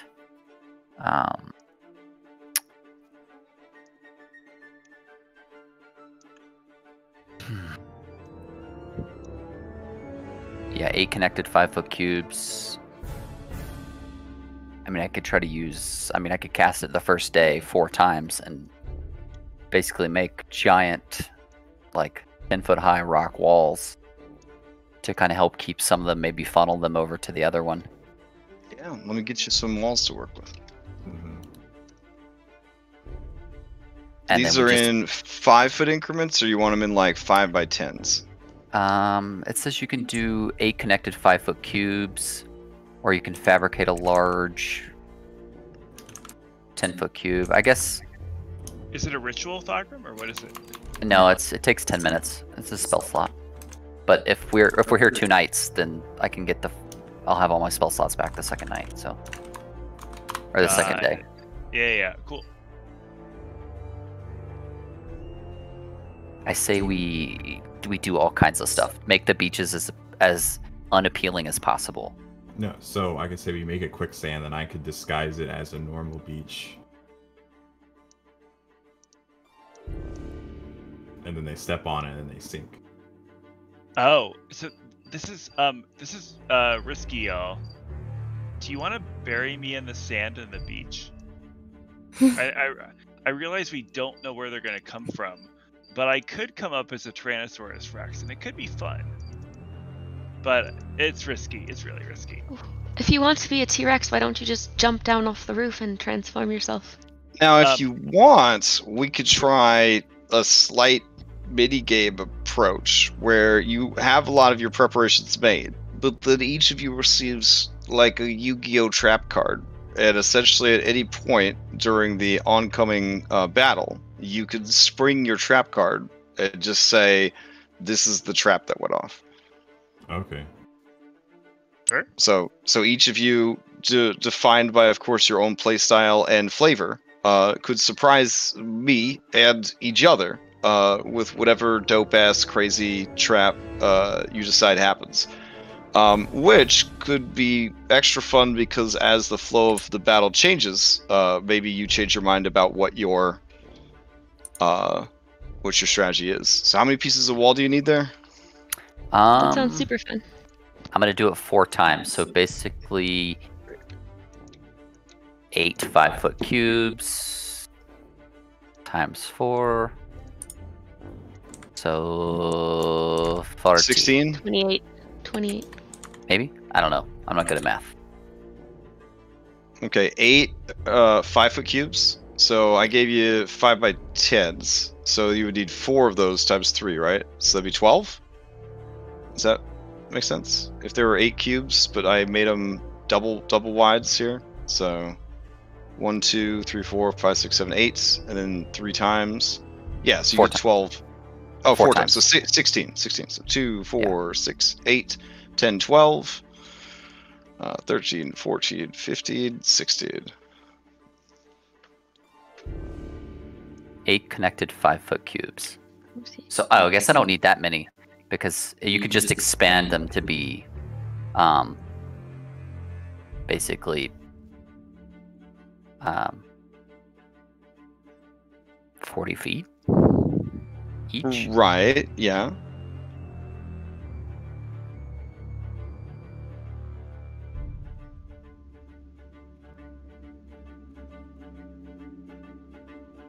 Well, right, because 8 connected 5-foot cubes would be 40 feet long. 1, Yeah. 2, 3, 4, 5, 6, 7, 8. Right. I gave you the right Legos. Oh, okay. Yeah.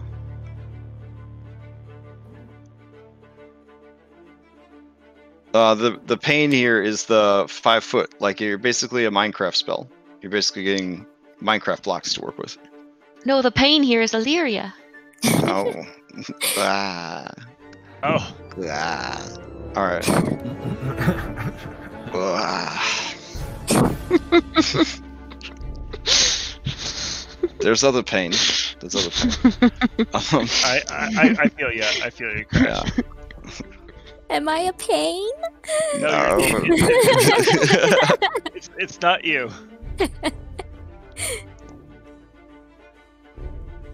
All right. So with your That's your name, though, right? with your six secret traps laid out and ready to be sprung. Thagrum building with his Legos, and 4 cannon crews ready to blast shit. The ship has been set up to look like it got smashed on the rocks, and it is beached. It is officially beached. Short of some kind of teleportation magic or an invisible blimp, you guys are committed to this course of action. So, in the time that approaches, this could be the end of our campaign. Do you guys have anything that you want to say to each other or role play out? Because I'm going to be honest, this could be really bad, but we're already committed to it. So where's Spencer? He's there he right is. Yeah. Is he over here? Okay, sorry. We keep multiple maps. Kat Yaru will kind of come from another map to snuggle Spencer. Okay. Kind of give him like a lick, like in the face, and like put his whiskers right in his Okay. And that's his friend, and that's all he has to say to Spencer before anything bad happens. He will return the lick, but I don't know if Katiara will like it or not, because it's a lot of whale That's drool. a lot. Yeah, it's a lot. Oh, I think he's gotten used to it, and he's wearing his pirate hat right now. Okay. So he feels pretty dope. All right, fair enough. Let's see. Where's the bomb zone, by the way? Just so I'm not in it. Is So it if you look at KZ? look at the second screen or the second map. Yep. So basically, the idea, we just lure them in here, and then once we get the big guys, or we get overwhelmed, we can have the cannons go off, but we'll keep everybody up top hidden with sidearms and whatnot, and we'll fend them off. Just wanted to make sure. I'm gonna can Spencer Illyria help bury me in the sand? Sure. He will happily start digging, if that's what you want. You're gonna be okay under that? Yes and no. Yes and no. Okay. But why? But why can't? If you're a T-Rex, Crash. then you wouldn't even Mhm. take any Could I damage please have jumping down, control would of you? The crew? Or is that Of all of the crew, you Okay. won't. Yeah, I'm not gonna turn on control for all the crew. Absolutely not. I'm sorry. I'm definitely at my limit at that point. Alright. You can tell me where you want the crew to go, and I'll put them there. But they're not set up to be controllable. Sorry. Alright. Nikolai pats Spencer on the snout, gives him a smile, and goes under the sand for a little bit. He'll give you a lick. The top I lick him there. back. I mean, he's good for it.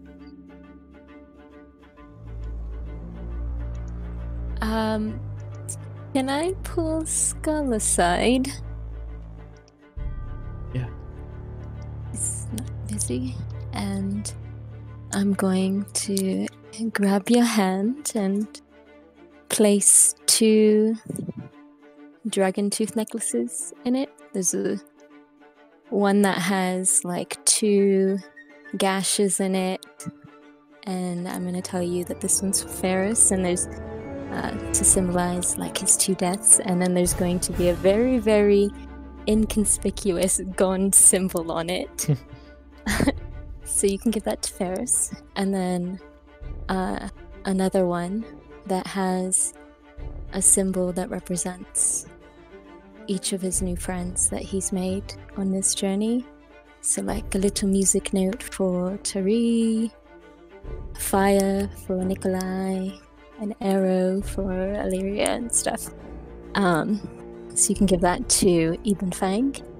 And then the 3rd one is going to be the most pristine tooth that I was able to collect.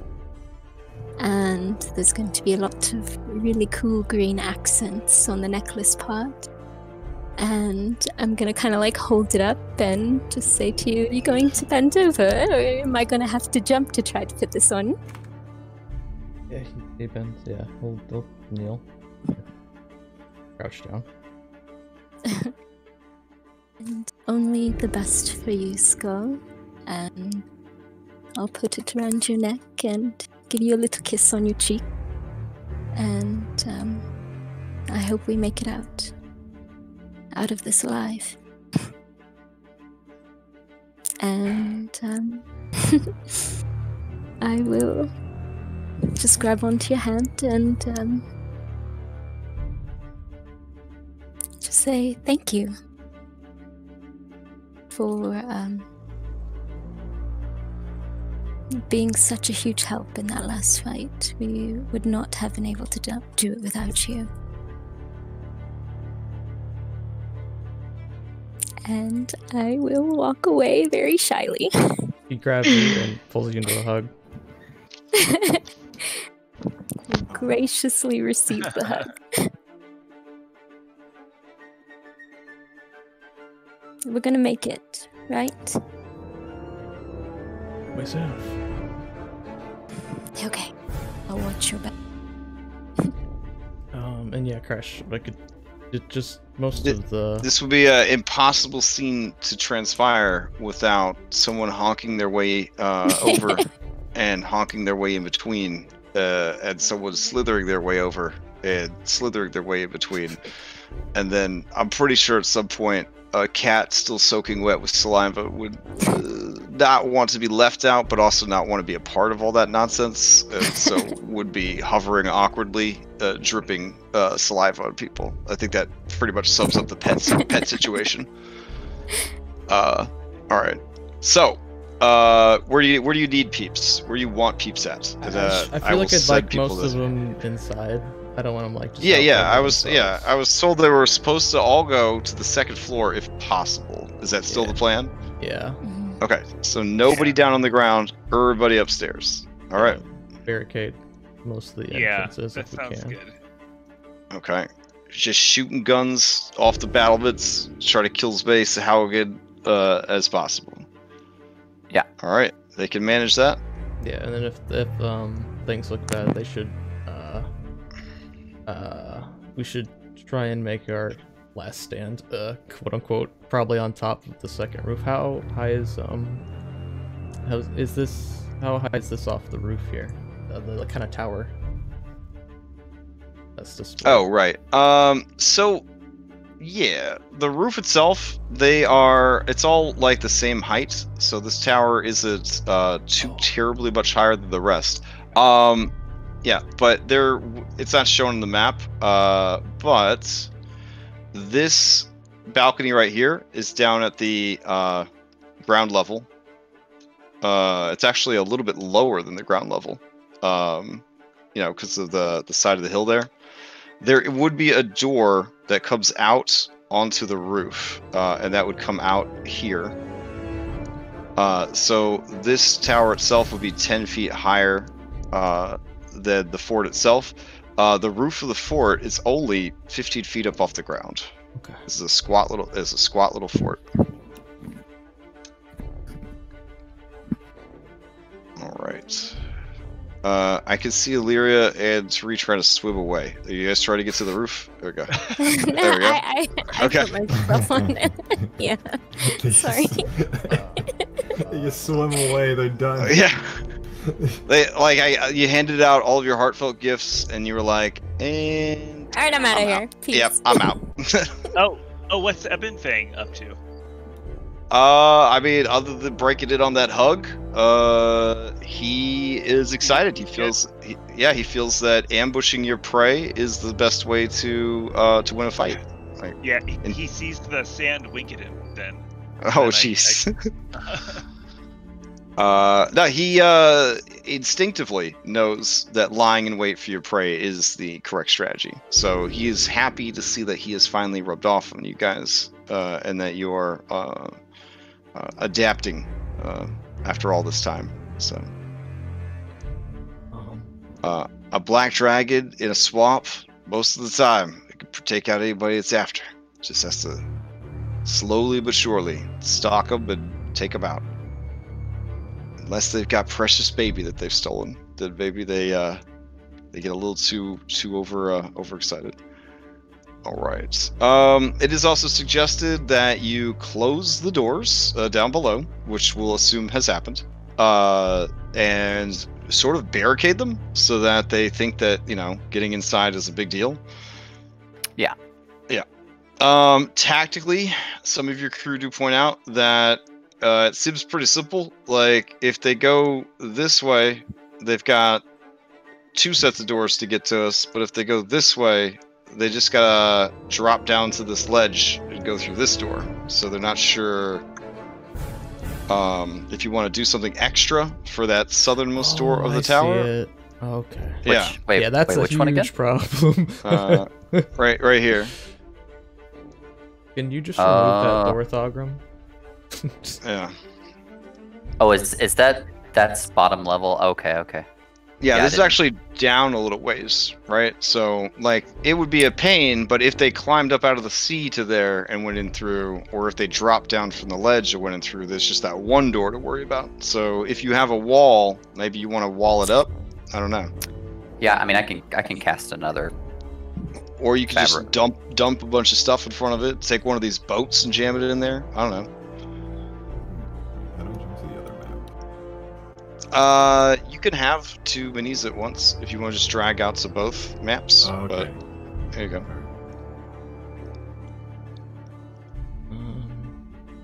Yeah, I can.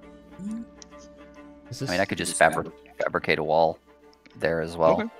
I mean, yeah, it's no big reinforce deal. it? Yeah, we'll put some stuff there. Is this Just- a cave on the outside or? Like, oh, Yeah, I mean, it probably could be, but for our purposes, it is. yeah. it Okay, is there, not. it's Yeah. not there. Okay. Okay. Oh, and Crash, because I could see this being a question later. I'm gonna try and not be in the main path where I got buried, just so like I don't get stamped on. Okay. Again, you got your trap card, so you'll tell me where you were buried. Don't tell me ahead of time. I don't want to know where Okay. you're buried. Okay, yeah, I'm nowhere. Yeah. I'm gonna try to sink your battleship. You know what I'm saying? You know what I'm saying? That's- I do, and it's terrifying. Let's continue. All right. Oh my gosh, this is turning into some fucking Warhammer 40k shit up in here. Okay.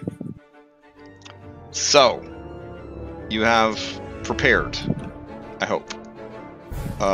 Let me know when you are ready, and I will dim the lights. I can't really do that. We're not in Foundry, but I can. Well, you know what? I could probably do it. Yeah, I could probably do it for half the map. Yeah. Let me know when you're ready, and I will make it happen. So. Crash, can I use like to just have like a duplicate lead box with any time that kind of looks like the box we have Surgeon? Sure. Do you? Oh, you want like the actual mini for it? Yeah, let me grab that real quick. Yeah, we're just gonna put it like kind of in this little kill zone area. Elmer, it's a find little, a little box with a stick. And we're gonna pull the stick away. It's gonna trap the one guy who goes and gets it. No, I think we should have the. They're gonna know we have the box. I thought the plan was we were gonna pretend to be like burying it by the time they got here. Yeah, that's what I'm saying. Yeah, like there's. So there are going to be people down on the beach that are Yeah, on no. guard duty to pretend that they're burying this this footlocker essentially in the sand. Got it. It's a Okay. good Would open explain box, the- and they're gonna see it's not there. They're just gonna leave, or they're just gonna kill us. Whatever. All right. That's where it would be buried. Or it Okay. is buried. So are you going to? So you are going to bury it there? Yeah. All right. So Yeah, and even if it only is it delays, kind of like a it's like a half-ass job, like so like it's pretty obvious where it's buried. You gotta leave like a fucking shovel, Put a shovel like sticking out, next to yeah. it. Put an X. Yeah, but it's for all intents and and- purposes, it's a full lead box. That way, if somebody scries for like a lead box or looks for an object box, like that box Yeah. can be found. You know. No, I like No, that. I got and- you. You go. Like they have scrying magic. They have priestesses. So you go through the Yeah. motions of burying this fake box on the shore. I dig it. And here's- After we're done burying it, I'm gonna like get everybody like kind of huddled up and be like, Togrum, can we have one last round of Fire Forge for old time's sake before this all kicks off? Oh yeah, Everyone definitely. should get some of that. Can you pour it into the sand at some point? How committed are you to this T-Rex plan? Are you living in the sand now? Is that? I am. Okay. Yep, with a straw, and for Fire Forge liquor. All right, fair enough. Thogrum, if you don't already have it, take the inspiration for taking charge of these operations. And Nikolai, please take charge for being so committed to your T-Rex erupts from the sand trap that you now live in the sand. So it will likely take the rest of the campaign to get sand out of your taint and other sensitive areas, because that is how sandy you are now. Wait, So- do I have a taint or do I have a cloaca, or what do T-Rexes have exactly? Oh, T-Rex What kind of 100% has a cloaca for sure. Yeah. That's what I thought. So that's what it's gonna have to come out of. Uh-huh. All right, fair enough. Fair enough. Other details. I think we should have. If they like to attack at night, we should have some lights kind of in the main buildings. And I think we're hanging out in there, and everyone's on the roof, just kind of like. Keeping lights lit. Yeah, keeping lights lit. That's smart. Smart. They think we're in there, and then we all just pop up from the sides and start shooting. Okay. All right. You tell me when to hit the start button. Guess I'm gonna. I got Go. 10,000 minis loaded. That's why your Roll20's crashing. So. All right, I think we should go. Okay. Now I have sand in my cloaca. I'm gonna Oh. find a heavy crossbow and some bolts. I mean, Okay. T-Rex has a tongue that can lick sand out of other people's cloacas. That is technically something any tongue could do, but I guess the T-Rex tongue might be more or less, I'm gonna say, skilled at that. All right. Let's see. It depends on what year of T-Rex we're dealing with. Let's see if I can find some good music here. I mean, I feel like you put me on like a tiny island where like dinosaurs could exist for the first time ever in a long time. So you know. And that's the first thing they do is offer their services to take care of sand. I got you. Yep. I got you. Yep. All right. Let's see. Trying to find some good music here. This will work.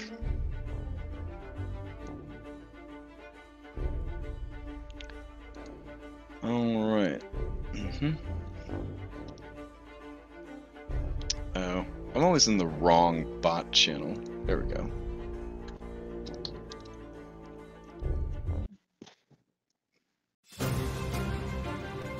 All right.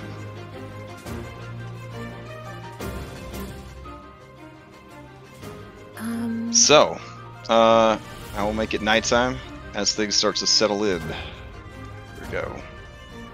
There's 2 Illyrias and 2 Spencers on the upstairs map. Can you? Oh, on the upstairs map, sure. Yeah. Okay. Sorry. No worries. All right. They of course wait for nightfall to come. There is pounding rain that we can't put down because it'll break some people's browsers. Let's see. Where are the extras? I think you can delete yourselves, but I'll go ahead and grab them. Boop. Yep. And this is like, where's Waldo? Oh, there you are. Boop. Thank you. Got it. All right. Okay. So that second night that you're there, they do start to rise up out of the waves. Many basic bitch Sahuaghin. They let loose their above the water battle cries, which is disturbingly like a murloc with their as they begin to charge the shore. There are many of them.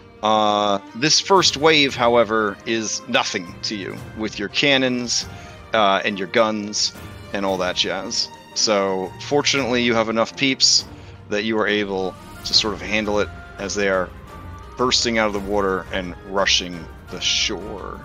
Oh, Crash, for the guns, like I wouldn't want to use the guns on like the right off the bat. You wouldn't want to use any firearms at all. So you're just going to use No. If Or- it looks manageable for us, like as our group, then we just handle it ourselves, and then, maybe give the word to have like everybody else open up if need be. Gotcha. If it seems overwhelming kind of situation. Okay, so you want the rest of the crew to sort of stay hidden, is what you're saying? Yeah. Okay, fair enough. So in that case, they are going to get much further inland. If there's not a tremendous amount of return, unless your Wizard boy is going to be, burning his fireballs, but he's currently hiding here. So, if that's the case, with the first wave, some of them are going to make it to the beach. And then there are enough of you and enough Illyria Pains that they are going. You guys could start opening fire. Yeah. Remember, you each have one trap that you could spring at any point during this battle. I think. Weren't we planning on being on the actual ground? I don't know. You guys told me you were ready to start. I'm just trying to keep up with you. Yeah. Sorry. Yeah. Okay. Yeah, I'm just confused. Remember between the two maps. Sorry. All right. So one map is for upstairs, and one map is for downstairs. Yeah. But that's why I'm making both maps match up. They are the same place, and you guys are the same people. Yeah. If you're on the right-hand map, you're up top. If you want, we could do everything on the right-hand map and only go to the left-hand map when we are inside a building. No, I think That works for me. Yeah, Okay. I'm good with that. Yeah. Okay. So, given that, who is down on the ground, over by the, pretending to bury stuff, leaning on a shovel like a good government employee, that kind of thing? Because that is who would be running into these, basic bitch Sahuaghin in this first wave. Yeah, I'll go As they back just up keep Saga. coming and coming. Well, I mean, they got 10,000, so they're not afraid to, maybe throw about 100 at you this first wave. So, and Nikolai is gonna stay in the sand. Yeah. all right. Your walls are definitely proving to be a pain in the ass over here. So that's slowing them down. Skull, I assume that you're firing over the edge at these? Yes? No? Yeah.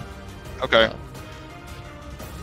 All right, northwest quadrant. They're going to hit this wall, and then it's going to take them time to climb over.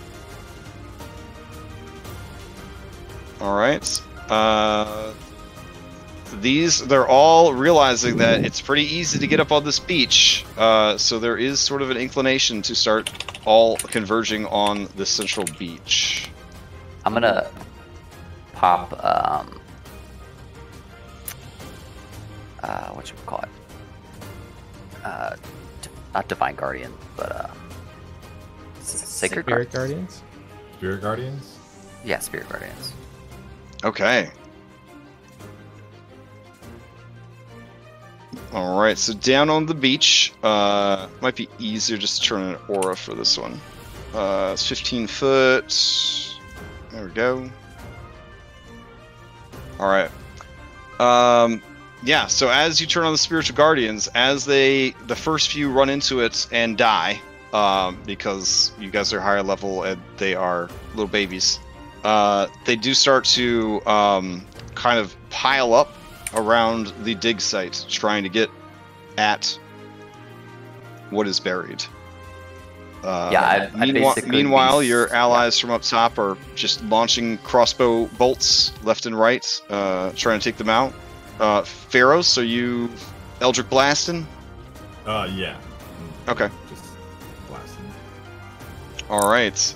The presence of Thogram's spiritual guardians is definitely making them rethink their strategies. So they do kind of hang back and begin throwing their javelins as such.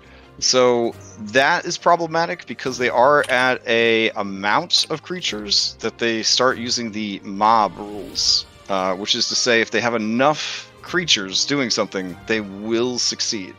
And you have made yourself the central focus of this, because you have like these dwarf angels flying around you, pile of dead Sahuaghin. They have identified you as the threat on the battlefield. how would you guys shift your play to prevent Thogrim from being overwhelmed? Again, I'm keeping this pretty loose because I don't want to have a 17-hour Warhammer battle.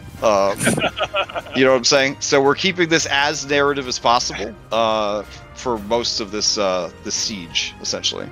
I mean, let's be fair. If I dodge, they're not hitting. Well, no, mob rules, they automatically hit. Like, No, Mob rules don't give a shit there's about enough that. there's enough spears that would cover each quarter inch of your square footage. So. Yeah. As they So start to eventually they would overwhelm you unless there was some support to stop them. No. as they start to mob up, I would cast hypnotic pattern. Okay. On sort of the wave, wherever the probably here-ish, but wherever the biggest concentration was. Right. I'd back them up with that was away from. with the sickening radiance on the floor, just like all this. All right. Now, Sickening Radiance is a friendly fire, right? I believe so. So I want to Okay. get it off of. Let's see how big is that? 120. Let me check the range. It is 120 feet. All right. Spreads with a 30-foot radius sphere centered on a spot of your choosing. Yeah, let me get you one of those real quick. That's pretty cool. Yeah. Let's I guess see. I'm just sipping through a straw in the sand still. Fair. Let's see. You like this one? Make it. This will work. I do too. Yeah, it's good. All right. Let's see. 6 defeat. And we'll do that and that. All right. Where do you want to put your nuclear radiation? Oh my sorry. gosh, It's at that's 60. It's massive. at 60 feet. Sorry, it's 30. Oh. There we go. Okay, that was like All the right. island dies. Yeah. Right here. Okay. Between the hypnotic pattern, expertly cast, so mark off spell slot for that. The 4th level sickening radiance, and the spirit guardians, they cannot advance on the beach anymore. There are dozens upon dozens of dead Sahuaghin floating in the water here. They are being forced to either retreat or try other avenues of attack. I would say that given your efforts, you successfully stop this first wave of Lobi attackers. You see many of them continue throwing javelins, hissing, growling, posturing, but none of them dare get close to these effects. Many of them do retreat back into the water to go and get stronger reinforcements. So prepare yourselves for that next wave. All right. Time passes, about 10 minutes or so, and you see bursting up from the water some of these critters. There we go. They look like if Cthulhu and a crab had a baby. They have many slimy tentacles hanging from their mouth area, and they have sort of a crab body with sort of a lobster body parts at the same time. It's a really exciting mixture of creatures. There are quite a few of them, and some of them are just kind of pounding on the walls, trying to knock them down, and joining the smaller Sahuaghin. Some of them do begin actually attacking the ship to try and smash holes in it and get through the ship. Others just begin kind of climbing up. What is your strategy for these? I'm gonna cast daylight. Okay. Because if it's been longer than 10 minutes, so my Spirit Guardians is done. So whichever the nearest concentration is that I can see. Right. They don't practice arcane magic, but they are intelligent combatants with access to divine magic. So they definitely are going to pace their waves to, not blow their wad in the first minute kind of deal. Yeah, for sure. For sure. So yeah, you're going to cast daylight. All right. Hold on a second. So I can illuminate like where it looks like the largest concentration is kind of. Let's see, that's 60 feet and another 20 feet beyond, 60 bright and then 60 dim. I think at this point they're going to care the most about the bright. So we'll do that. That is huge. So go ahead and put that wherever you think it needs to be. And sickening radiance, is that also a minute, correct? It's 10 minutes. Oh, 10 minutes. Okay, so it's just fading as the next wave shows up. Gotcha. All right. So I'm gonna put it like directly over the water, so it illuminates the majority. All right. These creatures are not fans of the bright light, and the Sahuaghin, relying on their dark vision, are not fans of the bright light either. It definitely forces them to find other ways to go. Fooled before, they will try it again as they approach the beach over here. But if I understand correctly the spell, you can just literally chase them around flashlight tag style with daylight. I don't think I can. Oh, okay. If I cast it on an area. Okay. Well, they definitely try to run from it. Some of them are starting to be able to climb up and get closer to the land. So whenever the daylight, whenever the daylight spell goes off, then everyone else in the top floor can open fire. Okay, so everyone's allowed to come into hiding and fire, or are you going to still hold some people back? Yeah, except for the cannons. The cannons will be basically my trap. Okay, fair enough. As it is, these guys are going to do some damage to the walls before they finally, give up, sort of thing. Once your allies start joining in, they have a tremendous amount of HP and armored carapace. But, action economy being what it is, the amount of time it's taken them to climb and everything else. Does anyone have any other contributions they want to try to make to stop these guys?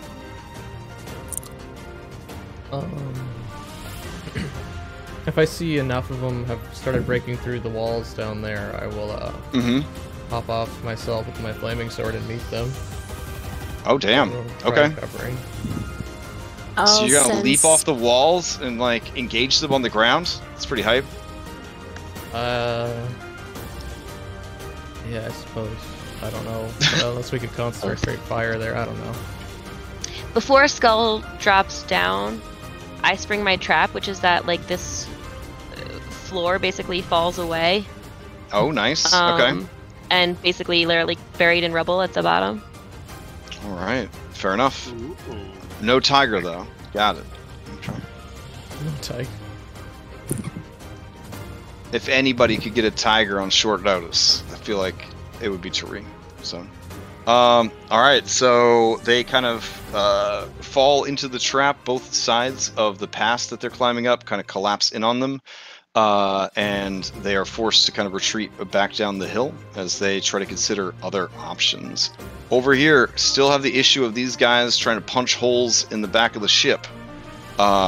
Any plans to deal with those guys? As critters go, we're looking at nearly 100 HP and 16 armor class in these big crab creatures. I mean, I would be focusing fire to try to stop these guys over here.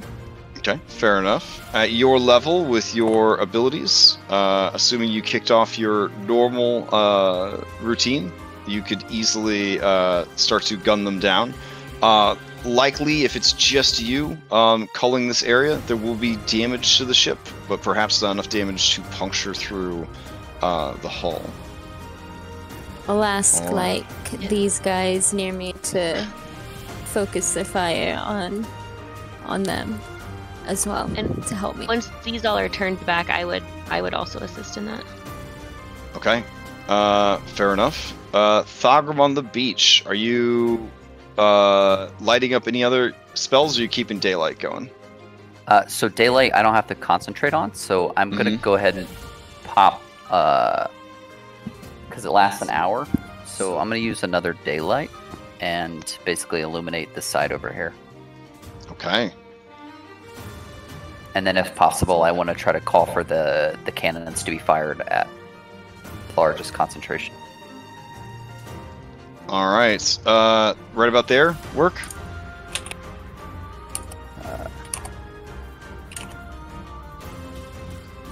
Yeah, I would kind of like interpose myself, and then it's just kind of like, throw my hand up and just scream fire. Right. As you do, they open fire and blast these poor Sahuaghin to smithereens. These creatures, a little bit stronger, begin to stagger through. Ultimately, it is an absolute bloodbath. The beach is just covered in gore and scale and blood, which sends the Sahuaghin into an even deeper fervor of bloodlust. Crash. Oh my god, never mind. Okay. Alright. Ultimately, your efforts here are going to be successful in holding off this wave. There'll be a few stragglers who kind of bob up and down in the water, but mostly they are going to retreat to report their findings back to the rest of the forces. Alright. You have a few minutes to prepare before the next wave comes. Do you have anything you need to discuss with each other? No, I was gonna blow some shit up, but I feel like we're doing pretty good. So Okay. let's Have keep spare going. time. I'll use a pearl to recover a spell slot, and that's about it. Okay, fair enough. Can I get more people over on this end to help protect the ship? Oh, let's see. Kitty Cat comes running over. Yeah. Yeah, Skull's gonna come back up here and kind of.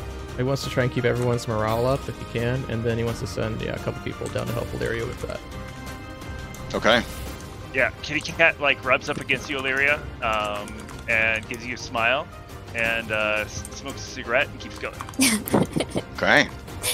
Thogrum's gonna run over to Nikolai's Fireforge hole, and he's gonna pour a little bit down there and tell him to just hang on. Fair enough. Oh my goodness. I feel like you have to make a con saving roll. Alright, let's see. Yeah, that works. Okay. Alright. You hear the blowing of conchhorn horns of war kind of deal as more forces begin moving about in the water and surfacing in the water.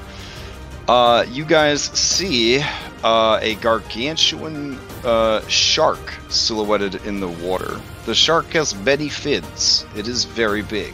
Oh, that looks cool. Alright. So this thing is sort of circling the island, waiting for its opportunity to kind of get some good hits in. Definitely a powerhouse there, and your allies are their attention is drawn very much to this creature. Alright. Let's see. Compounding things a bit more are reports of a second set of fins to the south.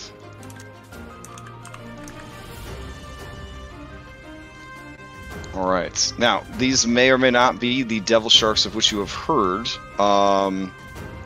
Illyria, go ahead and give me a nature check. Okay. With advantage, because these are monstrosities, right? Or are you a beast-focused one?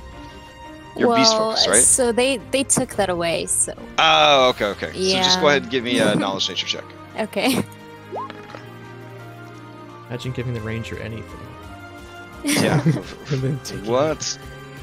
Sorry, not everybody gets Christmas presents. That's ridiculous. You do recognize these gargantuan creatures are, in fact, devil sharks. They are decently armored, extremely tough, and very intelligent. More intelligent than Sahuaghin, who are in turn more intelligent than humans. They are resistant to magic. And able to swallow their prey whole, as well as breathe out a 60-foot cone of supernatural cold water. So that's going to be really bad. Now, admittedly, they're not like going to beach themselves or whatever, but 60-foot cone could definitely F some stuff up. So what is your play here, guys, as they begin torpedoing towards the island? A number of other things happen. There's a flurry of movement from the sea as another wave of Sahuaghin burst forth, Murloc screaming as they do.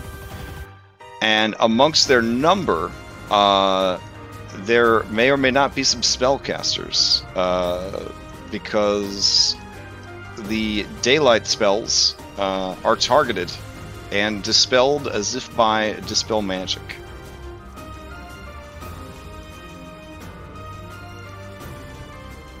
Unless a certain counter-spelling guy wants to pop out and not be a T-Rex, because that's a thing.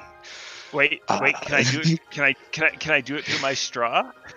I would say no. Okay. It's just daylight spells. It should be okay. I just wanted to ask, just in case.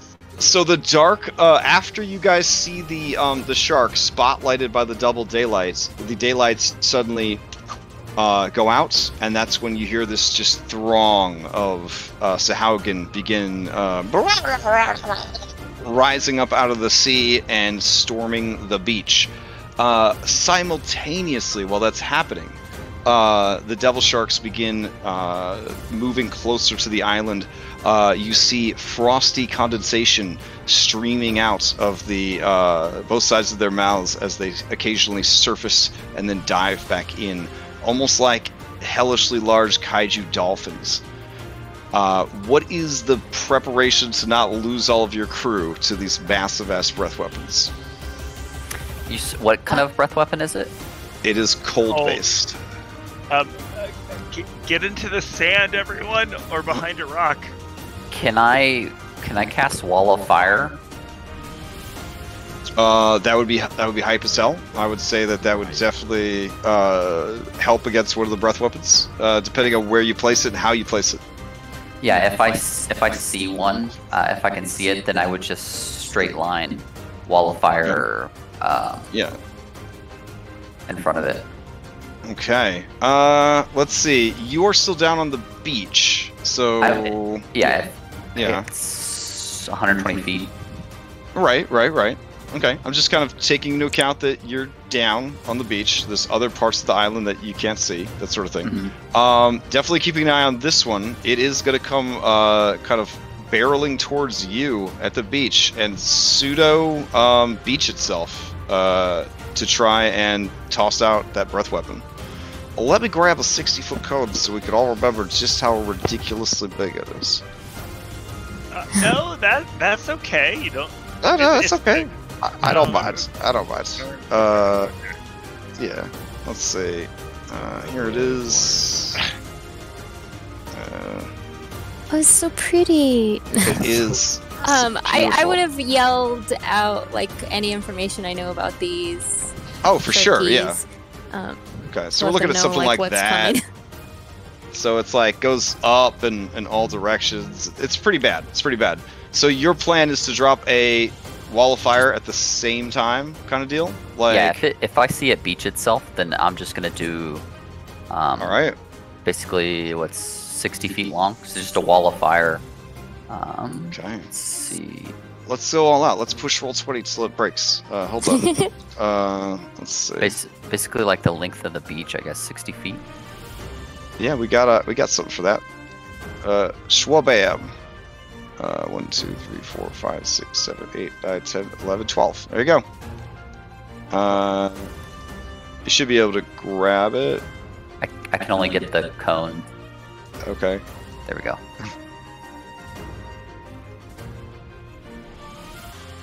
Now remember, it does fire damage on the one Opposing side of the side. wall. Yep. Yeah. So what we'll do is whatever damage your wall fire deals, we'll subtract from the damage its breath weapon's going to deal. So 23. As sort of a direct cancellation of each other. All right, here we go.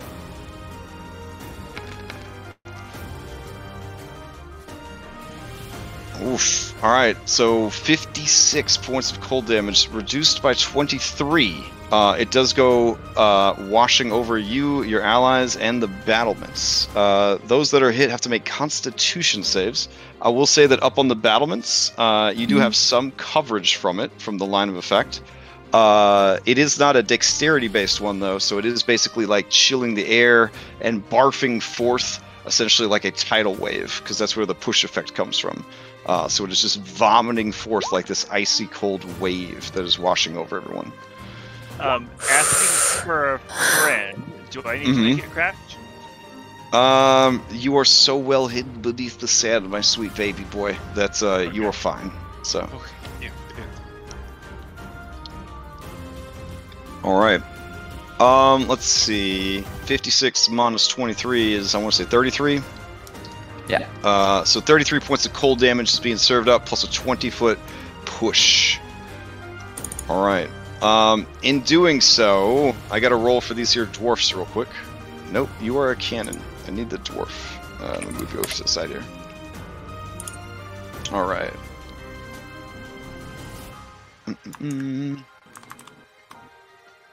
Crash, you said it was going to be like 2 days before they attacked us, right? Right, it's been 2 days, yeah. Okay, so then I would have Divine Intervention again. Correct, yep. Okay. I really hope by the end of the campaign that works out for you, because you seem very interested in that ability. So, let's see. All right, here we go. Constitution saves from your crew who were hit. I think it was just the ones that are on that southernmost cannon. Bear with me. 2, and 3. Nice. All right, dwarf made it, which is great. He's not thrown off the wall, but he is dropped. However, these two are flung from the walls to the ground below. More than likely, they're out of there. This is just what happens when you have pirates. You can't love them all. They are gonna die. Can I stabilize him with a healer's kit? Yeah, you Or can is it like stabilize he's them. done? I mean, they're NPCs, so you know, like. But it's Stogrim's dwarves. I know. It's my boy. But if we were doing that, then the priestesses would be popping up all their dudes. Yeah, and we'd be here for the rest yeah. of our lives. Yeah, you guys have the blood of heroes. That's why you can yo-yo back and forth between life and death. Anybody dealing with this shark to the southwest? It looks like it is kind of cruising up towards the shoreline, scoping a good place to blast things. There are some people, including the much-loved fan favorites, Sly Webb. So, is anybody? Nobody go once, go twice. I'll use. Come on, help her. I mean, I'll use you got trap cards. What are they? Wait, hey. I use Wall of Fire. Oh, okay. If she beaches herself, or they beach them, the shark beaches itself, I will. Yeah. Is there a way that I could make the wall go like around there? It has to be on the ground. Yeah, this one has a very like early '90s Free Willy thing going on, or mid '90s. Like you think he's gonna like it's gonna jump out of the water and kind of like, and then dive back into the water. Okay, so I'll do that. Which would be hype as hell. All right, so you're gonna run this wall of fire along there to try and intercept. Is that the plan? Yep. Okay. Could I also take a couple shots at it with some just menacing attacks? kind of keep it. far Sure. enough Yeah, away, make those attacks. Yes. Armor class is 16 here, I was trying to hit them. All right. and it's got to make a saving throw. Yeah. Yeah, DC 20. Okay. All right. 20. It fails. All right. So as it begins to move forward, you frighten it off. That delays its action by a round, right? Yeah, I know. So it'll kind of swim around, kind of come back, sort of thing. Meanwhile, up here on the northernmost beach, this thing is going to slowly kind of roll itself back towards the water. Is anybody planning to do anything before it goes back to the water to recharge its breath weapon? I'll re-sickening radiance that section of the water so everything like glows again. Okay. So, go ahead and place this down wherever you think it needs to go.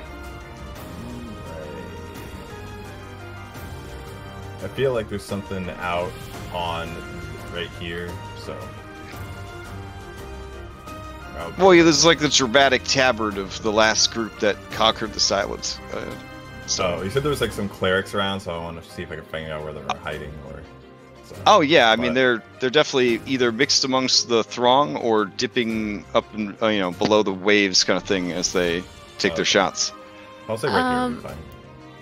Am I able to pinpoint those guys with the eyes of the eagle? Yeah. Now that you know that they've got the spellcasters have come out to play, I will let you know when they pop out. You have a pretty good sense of what they look like compared to normal Sahuaghin. So I'll let you know when they are there. The priestess, they look more happy. See? Yeah. Yeah. I remember. Yeah. All right. So you're gonna keep an eye out for them. Got it. All right. With that sickening radiance, this thing is definitely going to roll out of there. Does not want to be incinerated. These guys are having a terrible time. They are going to try their best to get through that incineration. Go ahead and give me a damage roll off of that sickening radiance. Oof, 18. You know what? It is too strong. Those that try to make it through, they just sort of fall. They're charred bones, radiating green magic as they just sort of fall to the ground, irradiated. Still not as mean a spell as heat metal, though. Truth.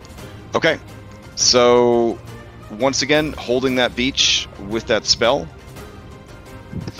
you guys do realize that between the wall fire and the sickening radiance, you have locked off this beach. They cannot get up on there. But you still have to deal with these two big beasts in the water. So the option here is you could engage them in an actual combat, or you could try and find a method to essentially stop them remotely. It is up to you how you want to do that. If you engage them, you can split your forces however you like, roll into initiative. If you have a plan or trap that could stop these giant sharks, because every 3 rounds, on average, they're going to be coming back and blasting you guys with these tidal waves. These are the Sahuaghin's siege weapons, basically. Mm-hmm. This is what they use to knock people out of ships and mess people up. This is their big shot siege weapon creatures. I'll try to polymorph this one into like an aquatic snail. Okay, fair enough. We'll try to make its wisdom saving throw. It does have magic resistance, so here we go. It fails. You turn into an aquatic snail for 1 minute. What is the follow-up to make sure that it cannot cause any further harm?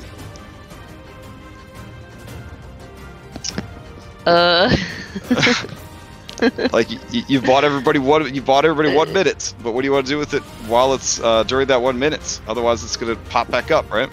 Maybe onto the land somewhere, quick. Okay. Is there anybody that's willing to brave wall of? Well, I guess wall of fire would fade because of polymorph. Can even fangs fly by for it? Can yeah, he fly by for he'll it take the and then risk. fly up into the air and Oh, basically and once then like drop a minute it. drops, then just drop it onto Sure. like I guess Far away though, so there's no like tidal wave. this just drop it onto he the wants land to drop over it here. on land. Yeah, he wants to make sure that Yeah. it gets dropped on the land. Yeah, I think it will come back as shark. No, right? Like if you drop it, it will. Oh come yeah. back Oh yeah. It'll take all the leftover damage too. So let me check some maths real quick. This is a pretty hype idea. This is feeling more like Pathfinder. That's actually not a bad thing in this case. So let's see. He's got a 60-foot flight. We'll assume it took 1 round for him to fly over and grab it. So let's see. Times 2 it's an hour. times. It's actually 9. an hour, yeah. Yeah. Oh wow! So you just want him to fly up? Oh, okay. Do you want to just ignore it for an hour, or do you want him to fly up and Ignore drop it? for a bit, yeah. Okay, And fair enough. fly Can we- it up as high I as think you we can just go. fly Can up we and move fly. it to land first at least, so that way it doesn't like swim Yeah, away? put it in the like a water? little jar Sure, of yeah. water. He will fly down and grab it, and it will be his pet snail. Nice. Nice. All right. Well, I guess the bad thing is if you lose concentration and then it will. Well, that's true. Do you want to wait? Pop. You want to have your concentration So- held up for a whole hour? Is the thing? Because he'll Let's- fly it up right now. Like, Let's have on him, the other let's have one. him fly it up. Let's Drop have it him on fly the it other up. one. Yeah. Or okay. no, don't drop in the water. Just drop it No, like no, no, on not the in the shore. water. Draw it like on the land. Like have him aim for like these guys right here. All right. Yeah. Sure. But account for like the wind. The wind is very Oh my important, gosh. Right? Yeah. Well, he's like, No, I there's can't, no I can't fly too high. Then if I have to account for the wind, there's a storm. I mean, I thought there was no science in D&D. Come on. Oh, right? I mean, Cat Yaru knows science. If you want to give it to the science cat, Cat Yaru can help. all right. It's a good So plan, guys. I'm gonna. All right. I don't cap my damage. So he flies 1,000 feet up There and you he go. drops this thing. Yeah. It's gonna take 100 d6 points of damage. Here we go.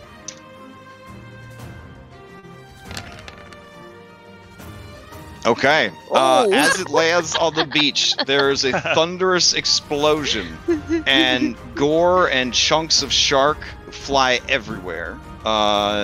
Blood joins the rain as it rains down and soaks the Sahuaghin, who are thrown into a absolute fury. The remaining shark would leave if it was not being controlled by evil Aquamen, because it's like, fuck that. It is going to beach itself and just sort of breathe / smash into the wall, trying to push the wall out of the way and free up areas here. But it is, its morale is definitely low. It would leave if it could. Do you have any other thing to do with this last remaining shark? Rinse and repeat. Because Oh, jeez. Yeah, What's that? do you have the spell slot for it? I mean, I feel like at this point, lightning bolt sounds good. Okay. So who's Yeah. got lightning bolt? Are you gonna? I'll do it. Yeah. I'll Okay. pop up. All right. You pop up out of the sand, and you gotta chuck a lightning bolt at it. Yeah. And roll All 20's right. been really slow for me today. So we'll do that. It's I wonder also why. we have like 7,000 things on this map. So it gets a 19. I think it's gonna make the save. It'll make so it. give me that damage. Yeah. So let's see. 86. Let me just roll that. See if it's All right.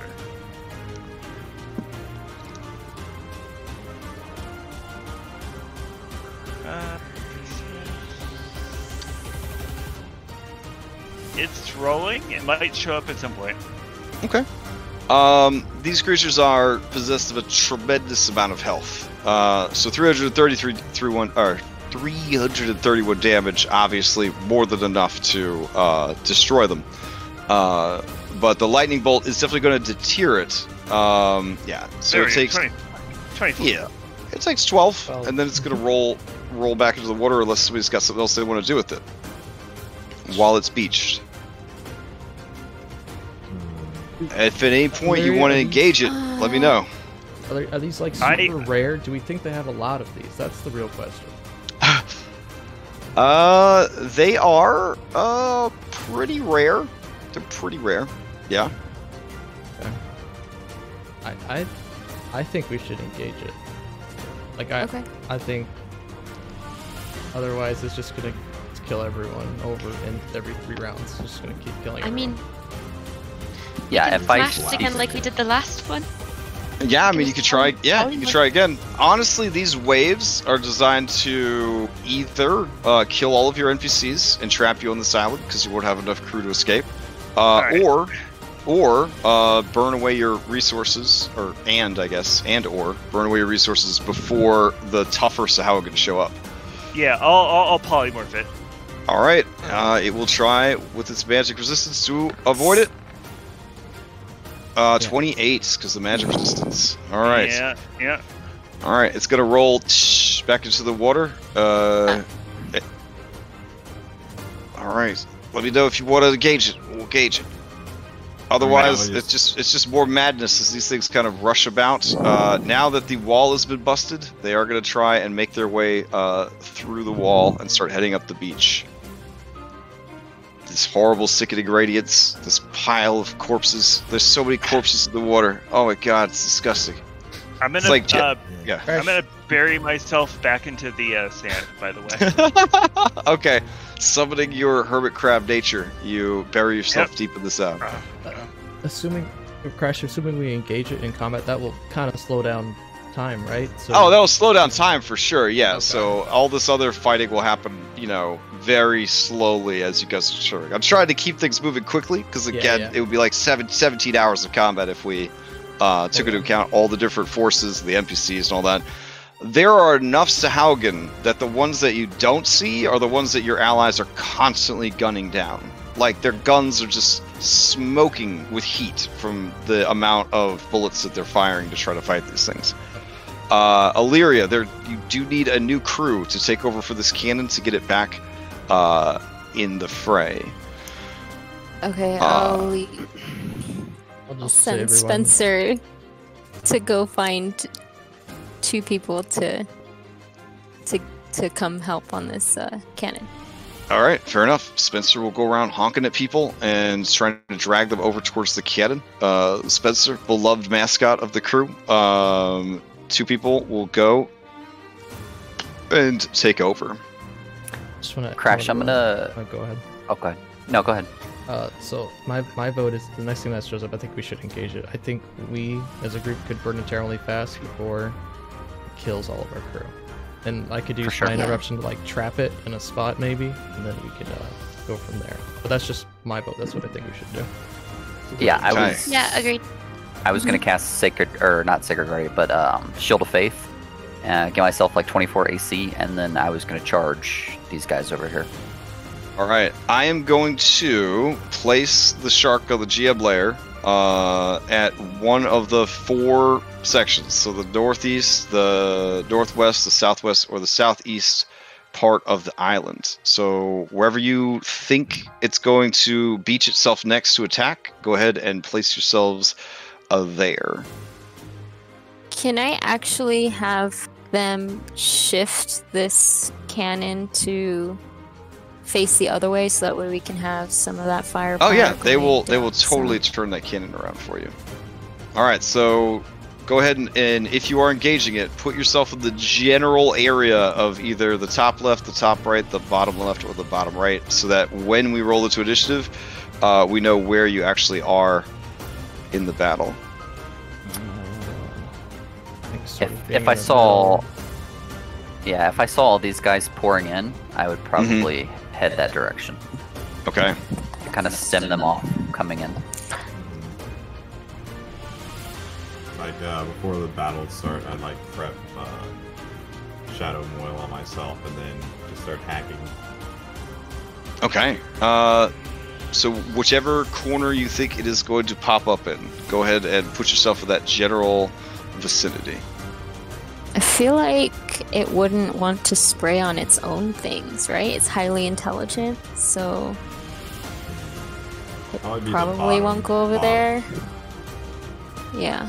Maybe the bottom. Hopefully. Right. You think? I don't know.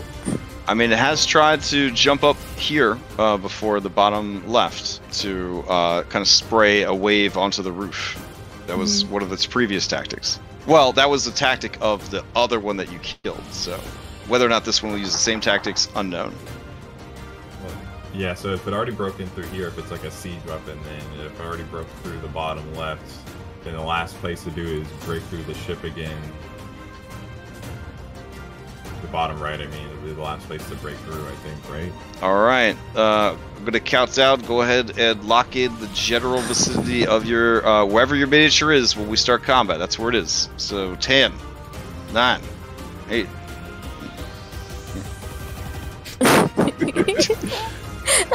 I can hit from like any area, so it's okay. All right. So that's it. Don't move your minis anymore. It's over. It's over. All right. Roll yourselves into initiative. It was going for the boat. Ah.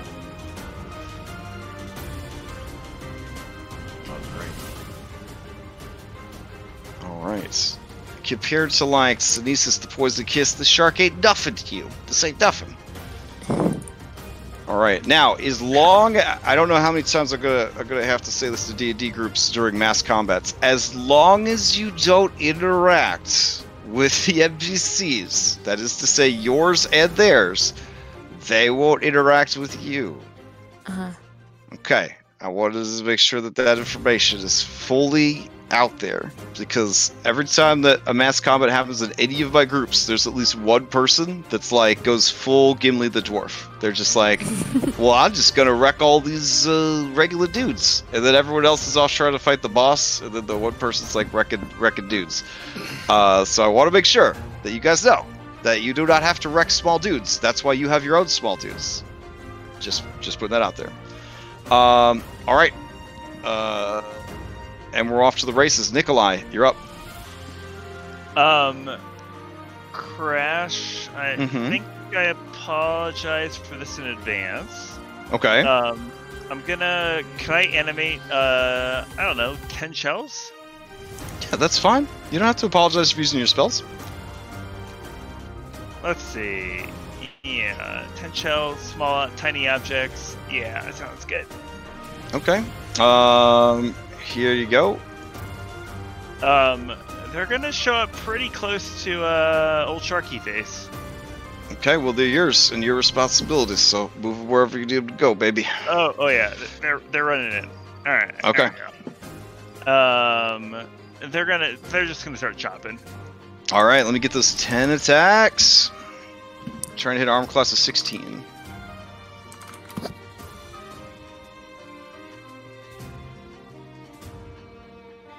It sounded like you're rolling, but let me know if you want me to roll.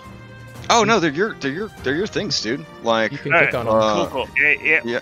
Yeah. All right. My retribution to this spell is that I wash my hands of it. So if you want it, if you wanted the puppy, you walk the puppy. You know what I'm saying?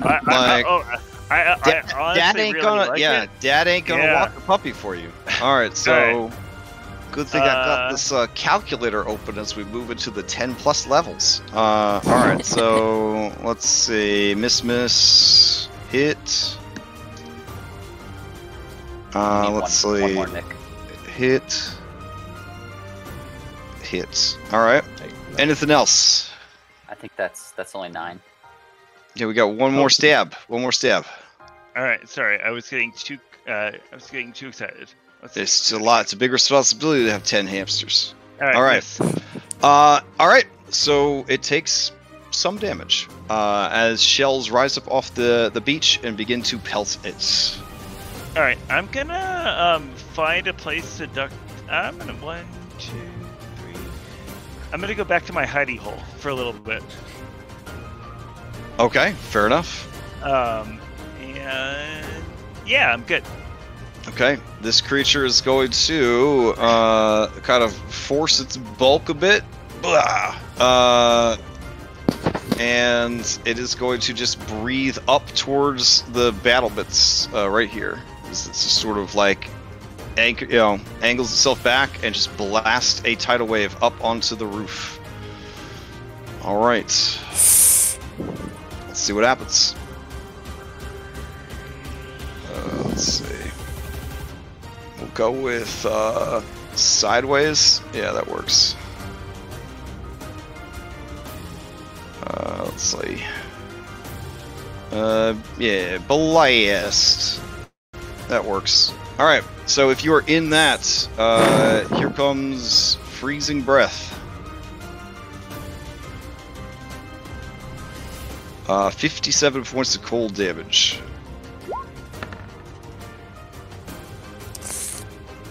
All right. Let's see. That's 1, 2, 3. And then the recently deceased dwarf, and then the cutie, and then the other cutie on the ground. Got it. Here we go. 1, 2, 3, 4, 5.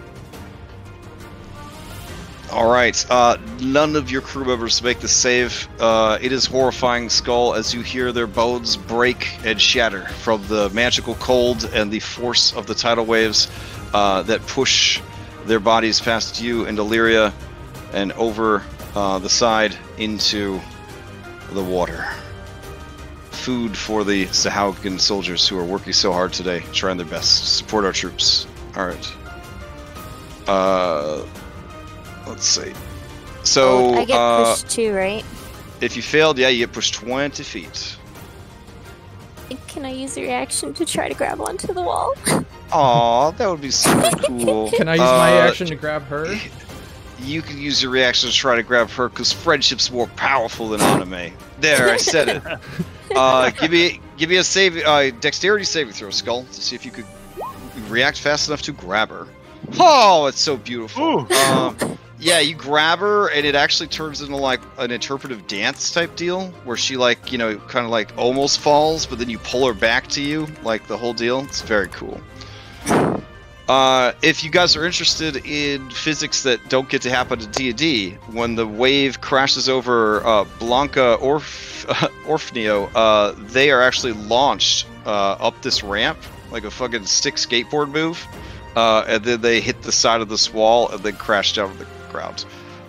It's pretty horrible. On top of the fact that the northwest part of the island is just drenched in gore from you guys exploding a fucking whale. This is a mess. Alright.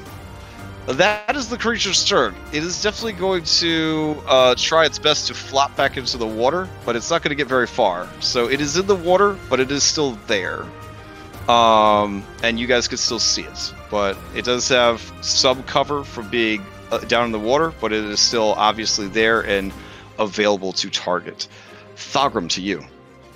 I'm gonna run up after I see the cold like rush over the tower, and I know Illyria is there. I'm gonna kind of panic, look for her. I can see her, right? Yeah, because it's only a 15-foot high roof, which is part of why these guys have been so successful at launching tidal waves over it. Okay, I'm gonna cast heal on Illyria. Okay, nice. Oh my gosh, thank you. All right, you still have a bonus action, Thogrim, if you wanted to use it. Nope, good. Okay, Illyria, to you. I think. No, sorry, Tari? yeah. Tari. Tari, to you. I am going to try to polymorph it again. Okay, fair enough. So you're gonna. Oh, sorry, that's wrong. Yeah, you can see it from the roof. Kind of move over to the edge. See its little fin poking out. Here we go. Magic resistance and go. It fails. It is polymorphed. It is in the water though. So what do you turn it into? I will turn it into how far under the water is it? I mean, you can see the fin, so it's right by the surface. Okay, I will turn it into a seagull. Okay. That is a smart move. It has the brain of a seagull. So it just starts flying around looking for hot dogs, as is its genetic obligation. Just checking one last thing. Okay, so you'd have to use all your speed to run along the battlements to get close enough, but you could still do it. So you'd be probably running past Amy and the cannon and get to about there, and you'd be able to do it. All right. It turns into a seagull and begins to fly about. All right. A seagull, though, is a much tougher prey than a snail. I like to tell myself. In the... yeah. Ebbenfang did not roll in because he's technically an NPC, and you guys are grown-ups now. But if you'd like him to roll in, he could. I assumed he's in the background helping the other NPCs fight stuff because there were so many NPCs that I figured, he was helping the NPCs out. I could roll him in if you want, but I think we're good. Okay. Let's see. I don't have a seagull, but we do have bird person, so we'll use that. Okay. All right. So bird person on their turn is obviously not happy about being in the water, and it's going to take flight and start looking for hot dogs. Okay. Strong turn to read. Concentration in effect. Illyria, saved from being blasted off the side of the battlement. What are you going to do? Kind of just hold on to Skull and look up and thank you, oh my gosh, and cast. I don't know. That thing is Dunzo. We were just going after that one, right? Yeah, I mean, if you are confident that in an hour's time it will have flown far away from this battle, because it has the brain of a seagull. I don't think a seagull would honestly want to be in a war zone. I mean, I know some seagulls that would because there's a lot of free food laying around on the beach. But if you guys feel like you could wait out an hour, I don't think anything's going to attack the seagull, especially if it starts flying away. So the seagull was a very smart move for the polymorph. Okay, I will just keep a lookout for the casters and. Okay. In case they try to dispel magic that they're polymorph. Gotcha. Yeah. All right. Spencer, to you. Oh, Spencer is going to jump down and do rescue hound mode. Okay. To try and did these guys die or? Oh, they were. Oh, they died.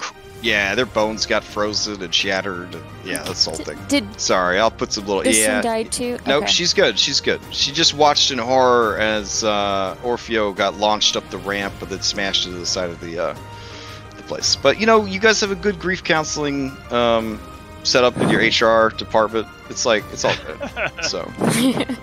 Okay, he will jump down to her then. And, Okay. He'll dash to get to her, and then on his next turn, he'll try and pull her back to safety. Okay, fair enough. Skull, to you. I wouldn't know anything before looking up, so I'm gonna go over here and look and see if any of those guys seem alive. They seem horribly twisted in uncomfortable, unliving ways. Okay. Already there are, rando Sahuaghin who are nomming on them. Alright, yeah. I just don't want to metagame And it though. maybe a couple of Chul too, because they like eating people. There you go. The Chul looks up and waves at you. Its mouth full of sailor. So. Alright, so besides that, I didn't want to metagame it, so I'll just dodge, I guess. I don't know. Okay, fair enough. Honestly, we're gonna finish out the round. That'll be the end of the session. I mean, the creature again is a seagull. It's gonna get the fuck out of there. So by the time it gets back, the battle should be over. Also, if it's away from the Sahuaghin's mind control, it might just go and live a happy life somewhere else. So you may have saved this poor creature's life. Oh. So as a neutral evil creature, it will remember that. So, Pharos, finish this up. If everything's handled, he'll just hold the bog room and just kind of I have all these Sahuaghin. He's staring them down. He's not gonna interact yet. But I don't want that. I don't want those problems yet. Right. So you just dramatically posturing the in front of the wave of Sahuaghin that's getting ready to wash over you. Got it. All right. On that note, with the largest threat from this wave neutralized, you guys have finished this wave. Time will speed back up. You'll clash against basic bitch Sahuaghin, and then the next wave will attack. They want that damn trident, and we will continue this next week. Nice. Oof. Ooh, boy. Wow, some very cool ideas, some very smart spellcasting tonight. So it was very enjoyable. Thank you guys. I'll take you back to your start page for now. Announcements. 31st of the month, 5 Room Dungeon is gonna close. It's actual physical prizes this time around. So there's been some very cool entries. If you are feeling like you can't do it, here to tell you you could do it. It's fun. I ran my dungeon twice. I enjoyed both times that I ran it. I look forward to having some time to run some of the entries. I think they all look really fun, or playing in some of the entries if people decide to run them. Also, the West Marches game that starts in October is going to have sort of a delve mode, basically. So it's like a perfect platform to run a 5-room dungeon or play in a short one-shot type dungeon situation, because there'll be ongoing quest lines, but then there'll also be lots of one-shot quest lines that you could do as well. Extra Life. This was a Extra Life tabletop weekend. Conti started his own Extra Life and joined my team and managed to raise $525 yesterday. Running his game. We played it in Foundry for 6 hours. I never got a higher initiative than 6, but I did at level 6. I did at level 6 get a critical hit for 72 points of damage. So that was pretty cool. Yeah, that was pretty cool. Yeah. Thank you, Grave Cleric, for that. But it was a lot of fun, and he's actually going to start a campaign eventually. I think when Acquisitions Incorporated is over, he's going to start Madness at Gardmore Abbey, which is one of my favorites D&D box sets of all time. So that's definitely a game to check out. It's a very fun sandbox dungeon, I guess is the best way to describe it. It's like a big dungeon, but it's not all dungeon. There's like outdoor areas and social encounters and stuff. It's nowhere near the size of like Mad Mage or anything crazy like that. But that's a lot of fun. And so much stuff going on lately. Oh my god. Does anybody have any other announcements that's going on in the community that you want to share with people? Yeah, I'm gonna be running 1 or 2 games in September.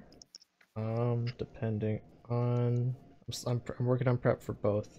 But everyone's more than welcome to join them. I'm gonna probably put like a poll out to see what would be a good day. I would like to continue kind of the story I had with those previous characters, but if not, more than welcome to have more characters. There may or may not be spaceships. That's a secret. That sounds fun. But oh, that does remind me. Yeah, there won't be any Odyssey or Skull and Shackles in September because I'm taking the whole month to learn Foundry and migrate those 2 games over. We're not going to go to Foundry. We're too far along at this point to move to a new house. Plus, I mean, Roll20, we put it through its paces tonight. I feel like it survived. But it was going to be a great month to try and run some one-shots or some short mini-series adventures because there'll be 2 groups with nothing to do. So they might be running games or they might be looking for games to join. So if you have time in September, that might be a great month to kind of try running a game or joining a game. All right. And then the last thing, the Extra Life thing, if you do want to make your own team, please do. I only enter every year to try to earn $1,000. That's all. That's really only my goal every year. I just increase the goal after I meet it because that's what you're supposed to do with fundraising stuff. But I'm only really there to earn $1,000. So anybody else that wants to do it, you can earn like medals, and they sent me like a fancy D20 this month for raising some money, and it's like the size of a golf ball, and it's solid metal, and it's blue enamel, and it's really sexy. So they have lots of cool prizes that you can win while you are raising money for charity and playing games at the same time. So it's kind of just like a win-win situation. And then I had pins. I have pins ordered and stickers and shirts. So anybody that joins my Extra Life team with their Extra Life, you can unlock prizes from me. I'll send them to your house, but I'm only going to send them at the very end because I hate dealing with the post office. So yeah, I prayed on a evil monkey paw that they'd shut down the post office. And then, much like a lot of my evil monkey paw wishes, 2020 was like, I hear you, baby. I hear you. Whatever you need. Yeah, I'll make it happen for you. Not like this. Not like this. Yeah. There's apparently like a 6-mile meteor that might hit us like right before the election. That's No, cool. it's 6 feet. Yeah. It's not 6.5 feet. I think it was 6 miles, right? No. I think it's 6.5 feet, and there's like a 0.41% chance of it hitting us the day before the election. But there's definitely, yeah. Yeah, I've stopped believing in luck or in percentages a long time ago. It's just luck. That's all that matters. So yeah. Okay, so sorry to talk you guys' ear off. It's just so much stuff is going on the server right now, so I wanted to make sure I got it all out there. Hope you guys have a safe and healthy week, and if you need me for anything, at me. That's the best way to get my attention on Discord because it's so big and complicated now. And I'll see you guys next week. Yay! Awesome, Crash, thank thanks. you. Sounds good. Bye. Good night, everybody. Later. All right, night, y'all.